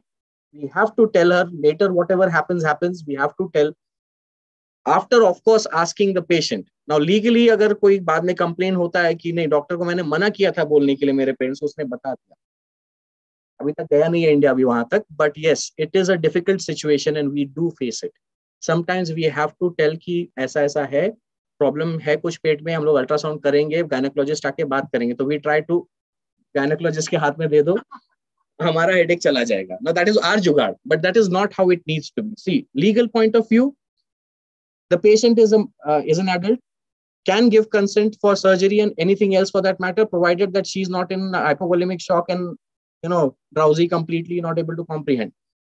Consent has to be taken for UPT. Consent has to be taken for surgery if need be. Explaining the situation is a challenge, but we have to find out some solution to how to be things ahead. And then, if the patient's BP is on the lower side, it falls under the category of emergency care. It will be life-saving for this patient because within no time, there will be a huge hemoperitoneum. Patient will die of hypovolemic shock. So there is no more time to be wasted. We can push this patient to OR provided everything else is within control. In Indian scenario, we have to be a little cautious about it. But yes, it falls under emergency category and intervention has to be done. Case number 4. Another problem in ER is communication. Now, patient is a 58-year-old male brought in ED with history of chest pain. ECG showed anterior wall STEMI. Okay, he's got a heart attack. Patient collapsed in the ED. By the time we could intervene and do something, CPR initiated, we intubated the patient, DC shock given, this, that, going on. Intubation done. Patient could not be revived after 30 minutes, 45 minutes of CPR and all ACLS guidelines and whatever you want to call it. Relatives are upset now. Once go and say, oh, your patient is dead. They get upset. They start alleging you that you have done incorrect treatment because patient came walking, complaining, talking. बात कर रहा था patient, ऐसे कैसे हो सकता है आधे घंटे में? What went wrong? Did anything go wrong here? You did the right thing. You intervened. Now, how many of you have given CPR ever? Quite a few of you. So whenever there is a crash and we are giving CPR and managing a patient, it is a time intensive, it is a labor intensive work that we do within a very short period of time. We don't have much time to spare. Now, in this situation, what happens? We generally forget what is happening beyond the curtain. Think about this. A person who's 58 years old, and today's era, 58 is not old. He was walking, talking, suddenly had chest pain, brought to the emergency department, he collapsed. But did you inform this to the patient's relatives? They are standing outside the door, like what just happened, what is going on? They have no clue. Please understand. You have to explain what is going on. Now, what I personally do is always send somebody out कि patient के relative को बोलो या बुला के लेके आओ. In case if I am the team lead there and I'm intubating, I cannot leave the patient and go. So I always call the patient relative. So how to explain? You have to tell them truth, point blank. There is no time for नहीं आपका patient थोड़ा सा ऐसा हुआ था, अभी heart अपन कर रहे हैं. No, be point blank. कि सर आपके patient को heart attack था massive. उसके बाद आया, पेशेंट का हार्ट टेक्निकली बंद हो गया है, हम लोग सीपीआर देके we are trying to revive, shock भी देना है, मेडिकेशन देना है, आप प्लीज आके एक बार देख लीजिए, देन मैं आके वापस आपसे बात करूंगा. Now what happens? Patient comes in, he sees, it might be a shock for him कि what just happened, but he knows that something has gone wrong and we are trying to intervene. It's not that we are standing by and letting the patient die. He is sent out again. Initial management has to be very extensive because we're securing the airway, getting the ECG, defibrillation and this and that. Once the patient is a little bit kind of in sync, okay, now CPR is going on every 3 minutes, we are giving the adrenaline. Then the team lead hand over somebody who's senior enough to manage the situation, walk out, give them a full brief of what has happened. Explain them that we are trying our level best to get them. Don't give them hope. Don't tell them nothing can be done. It has to be midway. We are trying our level best. We'll come back and again tell you. Now, after 20 minutes of CPR, we almost know whether this patient is going to make it or not. Uske baad, what we do is sama bandhna. Right? In very crude language, sama bandhna zaruri rehta hai. If all of a sudden you go, हाँ ये आपका ECG flatline आएगा, patient मर गया. Doesn't work. Doesn't work. You can get slapped, you can get beaten. So be careful about it. So you go out or train your team to go out, talk to the patient कि sir, अभी तक heart का rhythm नहीं आया है. We are still trying our level best. Maximum और हम लोग 10 से 15 मिनट कर सकते हैं. अगर उसमें आ जाता है हार्ट का रिदम वापस तो it's good. If not, then we will not be able to do much about it. So then they'll be like, ऐसा कैसे, this, that. Answer a few questions. Then you go back. Show that concern that, oh, I need to be inside to take care of the patient. Come inside or wait for 10 minutes. See, after 20 minutes, generally the team lead walks out. चलो तुम लोग practice करो. No, very sorry to say this, but this is what happens because we know we can't revive the patient. So what happens? At that time, you should be very cautious. I'll tell you that later why. So then once the patient is declared dead, wait for the ECG to come as complete cases. Go and tell them, sir, I don't think he will be able to make it. Last 5 minutes, he will still try, but I don't think that anything can be done. By that time, just start accepting there's something going on. In case आपको आके देखना है, तो आप चलिए. You bring that patient's relative together, show them what is going on, then again take them out and make them sit. And finally, when you get that ECG, which is a flat line, you can go and declare the death of the patient. Now, one thing, what should be seen on your face is concern and empathy. You cannot be, हाँ वो आया था अभी क्या. Now, language is another problem. There was a student of mine doing her MEM. She is doing very well right now. But what has happened? She was from South and she didn't know much of Hindi. Forget about Marathi. So she comes out. तुम्हारा वो patient था ना, गया literally, and I was like, oh, मैं गया. So I had to tell her, you can't declare like this, Baba. You have to be more empathetic. Sir, मैं क्या गलत बोला सर? हमने गलत कुछ नहीं बोला, तेरा तरीका गलत था. So be careful about how you want to put it across. Next patient, 73-year-old male, known case of congestive cardiac failure in decompensated phase. That means his heart has absolutely failed now. Nothing much can be done. Multiple admissions in the last 2 months. So you know this patient is not going to make it now. Things are not looking very well. Brought in with severe breathlessness. NIV was put, but there's a failure of NIV. Needs intubation. Relatives request not to intubate. You know, if you don't, patient will crash. What to do?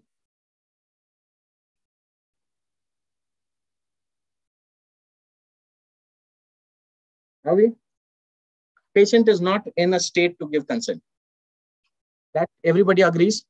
Saturation 60% is delirious. So if the patient, we know this is again end of life. I need not go into the details. This was taken care of in the previous lecture very well. So end of life kind of patients where this patient cannot be salvaged, we have to take it in writing. DNI can be given by the close relative. We generally do not intubate such patient, maintain it on NIV, but be cautious about documentation. We have to document it properly, that it has been explained that outcome post intubation might not also be favorable. After informing every details of whatever the situation, patient's relative did not give consent for intubation. If it is, some auntie, uncle, or cousin or somebody is coming, and the actual son or daughter are furious. Yes. Now this is, of course. Now this point, who is the attendant at that point? If it is the wife, then we need not go beyond that. So if it is son, see, now this again comes with, again, as Sir said, both have to be in the same thing. If they expect कि नहीं अभी तो इनको ठीक करके मैं helicopter में घुमाने ले जाऊंगा, then we can't do that. But if we explain them properly, कि see, even if we intubate, it's not that कि हाँ इनको intubation की जरूरत है, intubate करना पड़ेगा, consent दे रहे हो क्या? It doesn't work like that. We have to talk to them for some time. That see, this patient requires intubation now. If we do not intubate, his oxygen saturation will drop. He will go into a cardiac arrest and might die. Now, if then we say, uska kya matlab hota hai? So intubation, they don't understand. You have to say, we have to put him on a ventilator. Once you use that term, relatives understand that situation is not looking good. Now, unne ventilator pe nahi dalna hai. But then again, you have to tell them, you see, ventilator pe dalenge to patient ka bhi life bach sakta hai. Nahi dalenge to he will definitely die. उसे डालने से ठीक हो जाएगा. Well, we can't guarantee that. Patient might not make it even after putting on ventilation. So we have to explain up to this level, provided that the patient gives us that much time. It happens कि हम discuss कर रहे हैं, patient crashes. Worst case scenario is that some hired attendant, some nursing person, paramedic. Yes. Then we do not wait for that. It happens. So he is brought to hospital. Yes. The son is happily settled abroad. वो उल्टा time चल रहा है. Yes. इधर दिन है तो उधर रात होगा, उसका फोन लगेगा नहीं लगेगा, साइलेंट पे है, ऑफ मोड पे है. So is it legally incumbent on the treating doctor to first wait for the actual son or daughter or wife to give the okay? Or just whoever is brought in, उसका बात मान के? No, not at all. This is where I'm saying who is the attendant does matter. Now in this situation, what I have specifically mentioned, brought in by the son. Not this one, the previous one, but this patient, supposedly if he's brought in by the son and the family is available there, we generally talk, and if they, and another thing which you should notice is multiple admission in last 2 months. So they are familiar with whatever is going on. Now, this is a very specific case I put through because we just happened to have a patient like this right now. So in this patient, if the son is abroad and if only an attendant has brought who is basically taking care of him at home, we cannot wait for the consent to come. We have to intubate this patient. The reason behind that is it is a life-saving procedure. To explain it to the relative, ki why didn't we not intubate? Ki अरे होना तो कुछ नहीं था तो क्यों intubate करने का? No. These are very specific cases. Please understand. Do not generalize this. So you should not misinterpret what I'm trying to say. It's basically if the relative is there and is on the same page with you, which was in fact told to us just about 2 lectures back, if they are in this on the same page, okay, now we know they've accepted that nothing can be done. No, doctor, we would not want to intubate. Then yes, take it in writing, stop it there. But if the scenario which ma'am is saying, which is very common these days, son, daughter, everybody is abroad, fellow is brought in alone, staying with his attendant who cooks for him and takes care of him. Obviously, he is not a legal guardian to take any call for that. So at that point, we have to do everything till the time they decide whatever they want to do. So now it goes to ICU's hand, where DNE, DN, whatever they want to do. So at emergency level, we have to intubate this patient. So patient might die if not put on ventilation. Of course, can we withhold a life-saving procedure? I think I've answered that. And then the third point, documentation. It has to be foolproof. Now this one, power of documentation, I'll just tell you. It's a story time. Now, this is about 10 years back when I used to work in Chennai. It was the beginning of my night shift. And one patient had come with a laceration over his forehead, where the plastic surgeon was called in, was suturing it nicely. Another patient is wheeled in. History of explosion. He was a research scholar in a chemical lab, where he was doing some kind of an experiment with azide. I still remember it very vividly. Azide chemical. It's a chemical which is used in airbags. Sudden explosive nature without fumes. So it is used in airbags. So he was doing some kind of an experiment. The beaker exploded. All the glass shrapnels were on his face, body, arm. And this photo is not of that, but I managed to find one. One glass was embedded into the cornea. And this patient was exposed to azide as well. Azide as a chemical can cause seizure and metabolic acidosis. So that is a medical part. He had no symptoms whatsoever. So luckily the plastic surgeon was there. So I said, sir, can you please help me? So he, poor fellow, came. He removed all the glass shrapnels and sutured wherever it was required, did the dressing and everything. Then we saw the eye. I called up the ophthalmologist. Ma'am, XYZ patient has come. This is what the clinical finding is. Can you please suggest what can be done? She told, okay, you put this gel in the eye, just put a pad, close it. I'll see it tomorrow, because anyways, we're not going to do anything right now. So she asked me whether the turgidity is maintained in the eye or not. I said, I'm not quite sure. I'm scared to really move it because the shrapnel is really protruding out. She said, don't worry, just cover it. I'll come and see. Now, this patient was admitted in the ICU for azide inhalation, not because of the physical injuries that he had. Now, this patient was admitted in the ICU. Then the ophthalmologist saw whatever happened, then discharged after 2 days of time. I have forgotten everything. After 6 months, the medical superintendent calls me. She says, Dr. Ravi, this is what, as a, summon has come, not summon, notice, a legal notice has come that this patient has filed a complaint against our hospital saying that he almost lost his eyesight. So he had to go to some other hospital where it was taken care of, but still partially he is not able to see. He has alleged that nobody took care of the eye.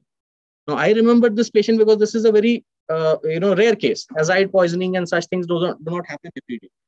So obviously, and the hospital which I used to work with didn't have a electronic recording. So pulled out all the, medical records thing, went through that. I opened the thing. I said, no, I have seen this patient. I have drawn a diagram. I still remember of the eye, where the laceration is with an arrow, everything nicely written, informed so-and-so at so-and-so time, advice so-and-so, did so-and-so, done. Now, obviously, never ever had an experience of a legal notice so-called. I was scared.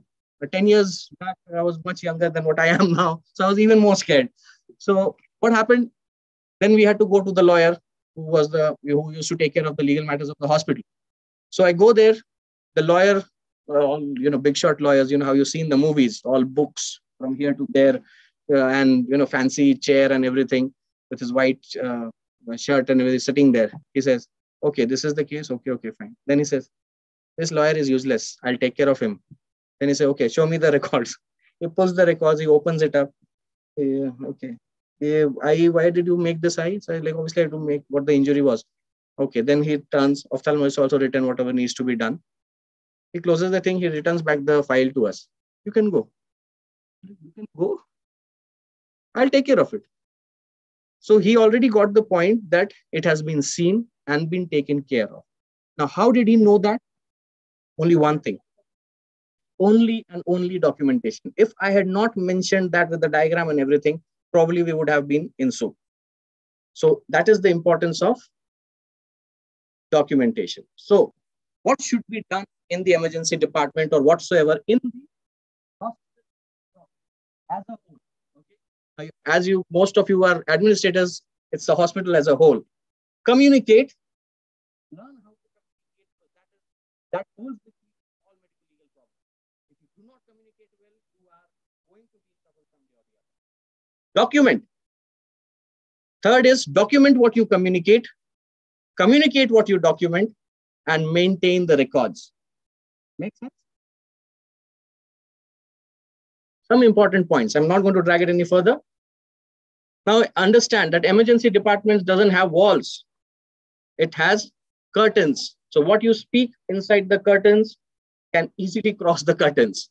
We have landed in trouble. I have my colleague to actually say this. So what happens? Relative name is XYZ Singh. And if the lady was supposed to be wheeled into MRI or CT, I don't remember. Patient is really restless, not really, wanting to, comply for the MRI and all. So we were planning, okay, we'll call the anesthetist, sedate, and then do the thing. So this fellow, who's from Gujarat, doctor, says to another fellow, who's also a Gujarati, in Gujarati, that give her a tight slap, she'll sleep anyways. In Gujarati. And the patient's son was standing there. The son is Singh, तो Singh को गुजराती क्या समझ में आता है? 2 दिन के बाद इतना बड़ा letter. He was born and brought up in Ahmedabad. So please be careful about what you or your team speaks. Here, being a chaotic, we speak whatever we want to. Sometimes we speak nonsense also. I admit to that. But be cautious that please make sure that curtain बंद है मतलब किसी को सुनाई नहीं पड़ रहा है, ऐसा नहीं होता है. Another very important point. An angry doctor is always trouble. That means if you get angry in a situation, your judgment gets clouded. And in a chaotic situation in the ER, if you lose your temper, it will create trouble some way or the other. You'll forget something, or you will either commit or omit something. Okay, coming to medical negligence, there are only two: act of commission, act of omission. So either you will omit something or you will commit something. So be cautious. Don't lose your temper. If you are about to lose your temper, just walk out. Take a glass of water, calm down, come back. Because you can't run away from the department.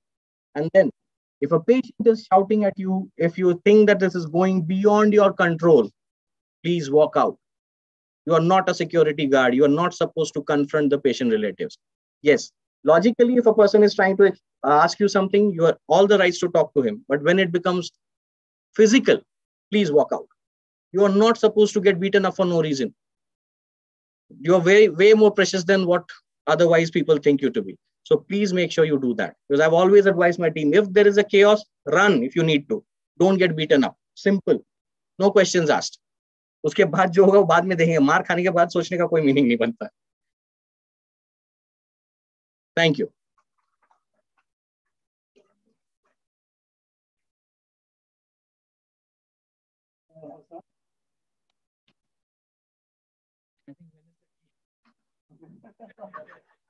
I request Dr. Subhash Sharma, Head of the Administrator of the Hospital, to present you with a memento.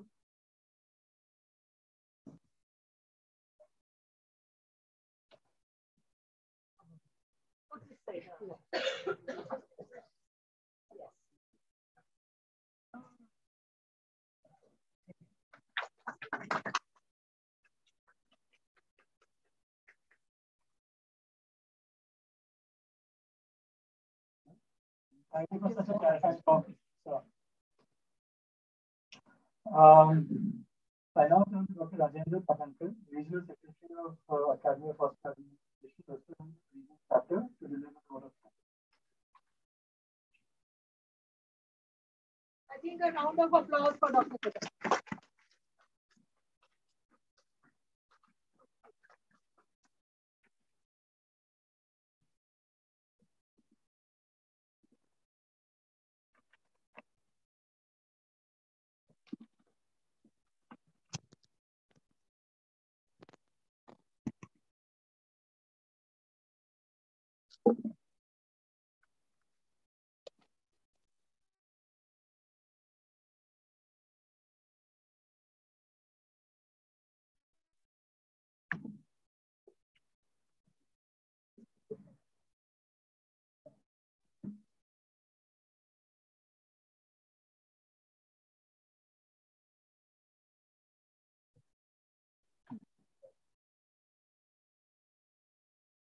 ज़्यादा time नहीं लूंगा, चाय और नाश्ता ready है।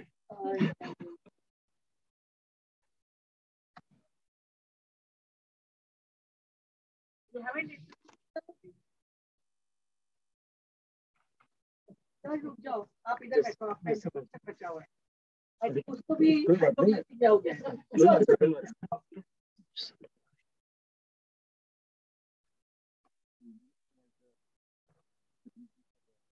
That is too short.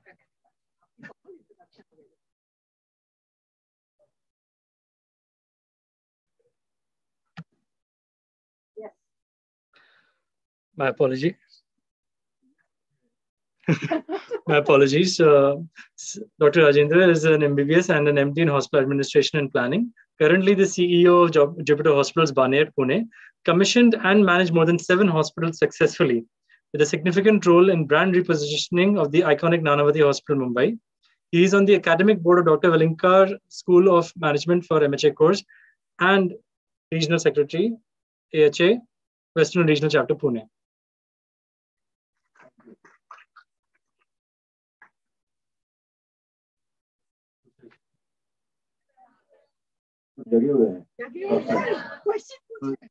Question पूछ रहे।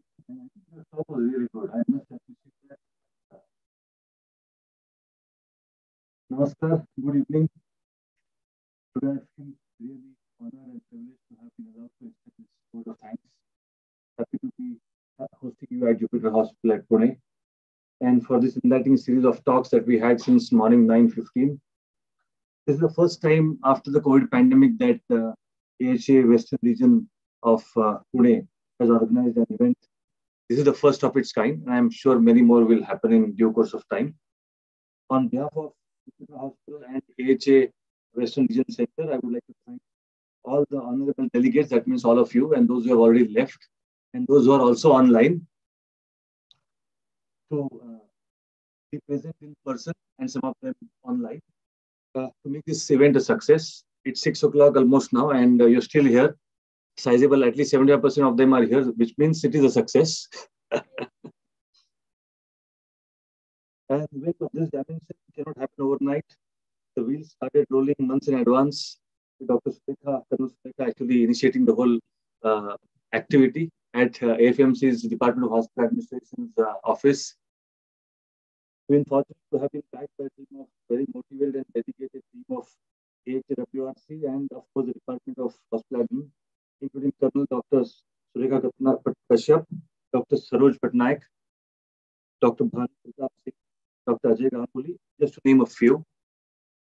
I cannot thank everyone enough for the involvement they have shown and the willingness they have expressed to take on the completion of tasks beyond their comfort zones. The scientific session was extremely impressive and quite long as well. But I'm sure people enjoyed. Of course, थोड़ी भूख लगी थी लेकिन इस time पे. But a big thank you to Dr. Karthik for his efforts towards enlightening us on the legal boundaries of healthcare in the Indian context. I must mention our deep sense of appreciation for Advocate Milind Samante, who shared his real-life actual experiences, being a lawyer, of course, which will help us in understanding the medico-legal aspects in a much more deeper and a simplified manner. I extend a hearty word of thanks to Dr. Panchuram Gokil, a very, very senior doyen in the healthcare in the city of Pune, who spared his time from his schedule to grace the occasion and shared his insights on the consents, the whole major issue of consents, which we always normally face.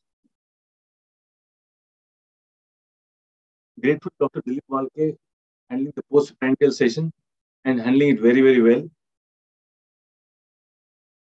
Dr. Kashyap, wonderful, really enjoyable session. I mean, we refreshed my memory of all the PCPND and MTP acts. And, sometimes you need a refresher course and very, very pertinent points with good examples that you gave. Thank you so much for that. Dr.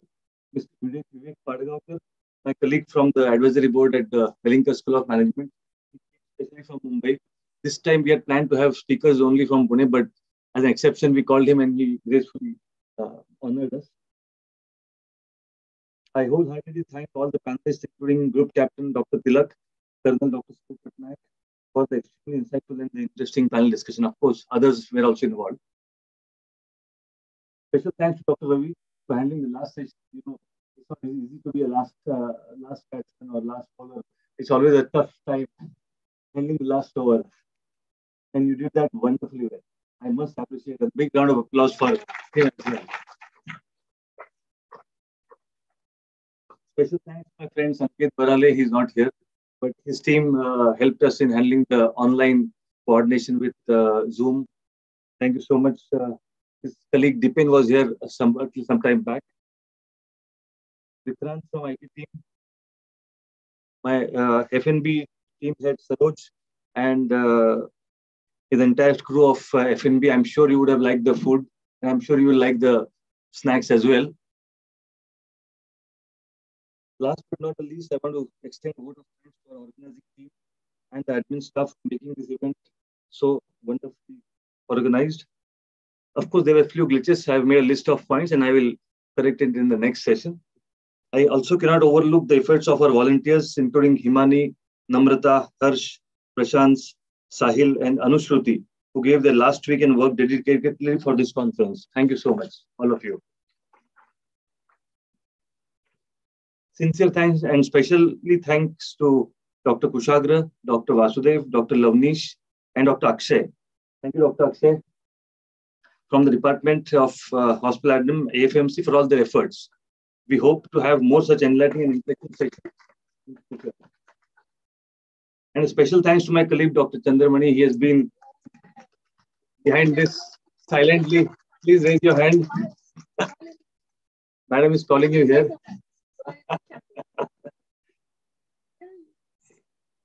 He's my colleague. He's a medical coordinator at Jupiter Hospital and the organizing secretary for this event.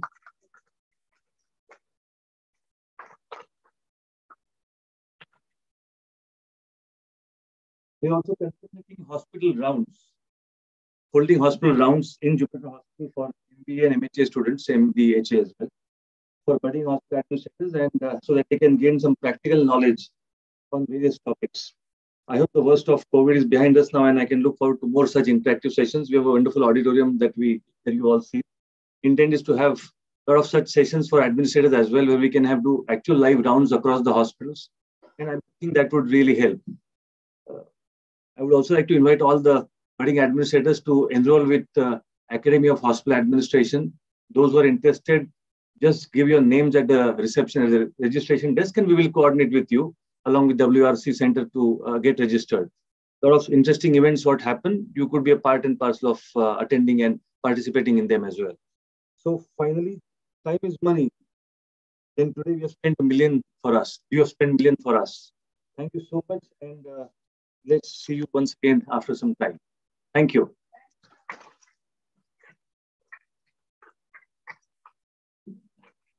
On to the knowledge received in all of the speakers for the lecture talks, grateful to the audience for their active participation and interest. I'd like to share a common feeling of nation, and yet I can't help but say, "Idhar mange more." So till the next conference of Western Leadership Chapter, I wish this wonderful audience and our speakers a very good evening. Thank you. And we request the group of the organizers if they could stay back, and for the rest, please also again being organized.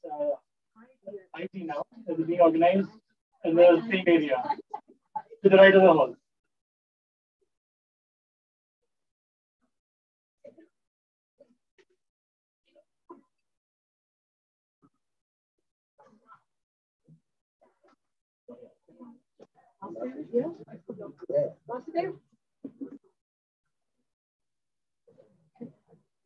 Dr. Chandramani, as usual, is searched.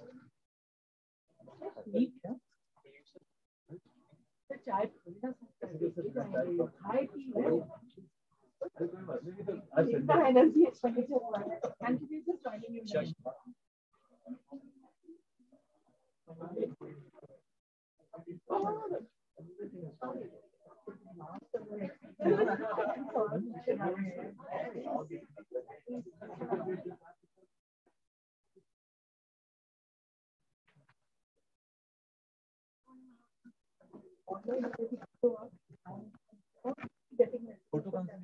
Online वाले connected रहे हमारे से despite the interruption I told them they stay down Chandramani कब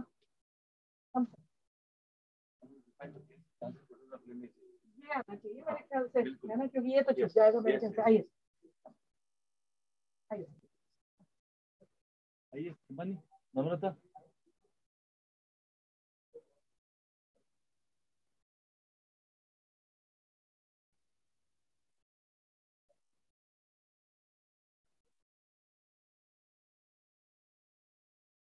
Thank you.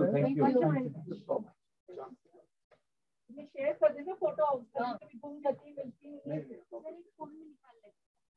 हाँ बिल्कुल, अभी निकाल लो, एक फोन निकाल लो। फोन बना है तो अभी एजीटी में आ बेस्ट जाएगा। आइडिया है फोन।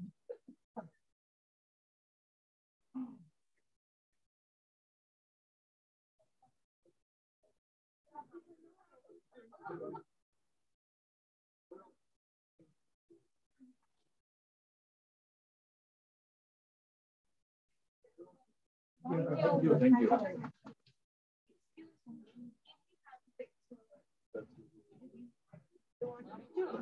आज हम फिर कैसे अकोमोडेट कैसे हो गए? I know where you are from because I know your faculty.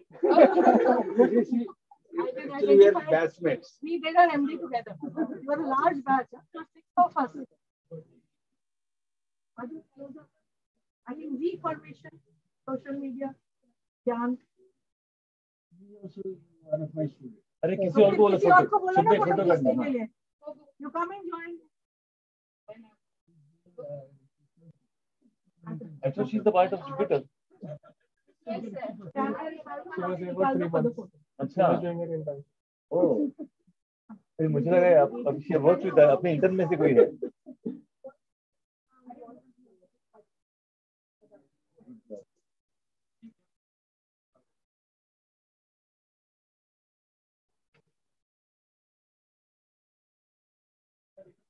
Thank you.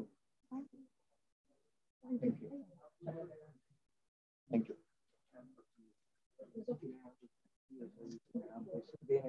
Okay. Okay.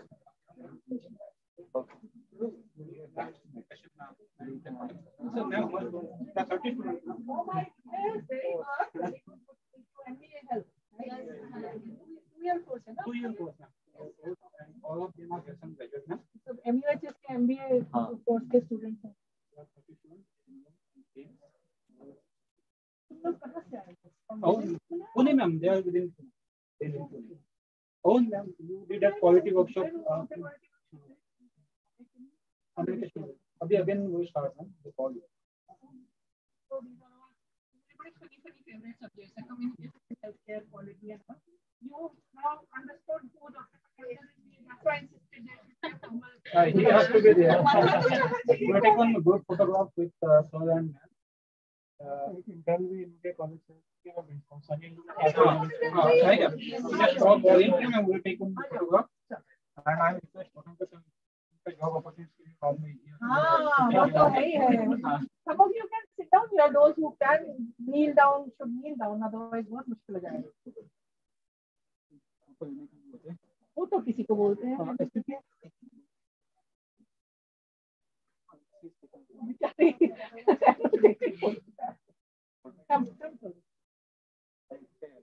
Make sure that your faces are visible, okay? जो नीचे बैठ जाओ जिनको प्रॉब्लम हो रही है. छोटा who sit down.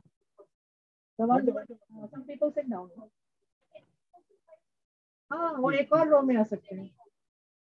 चेयर देते हैं इतना समझ, मतलब चेयर बाजू का लगता है ना. आगे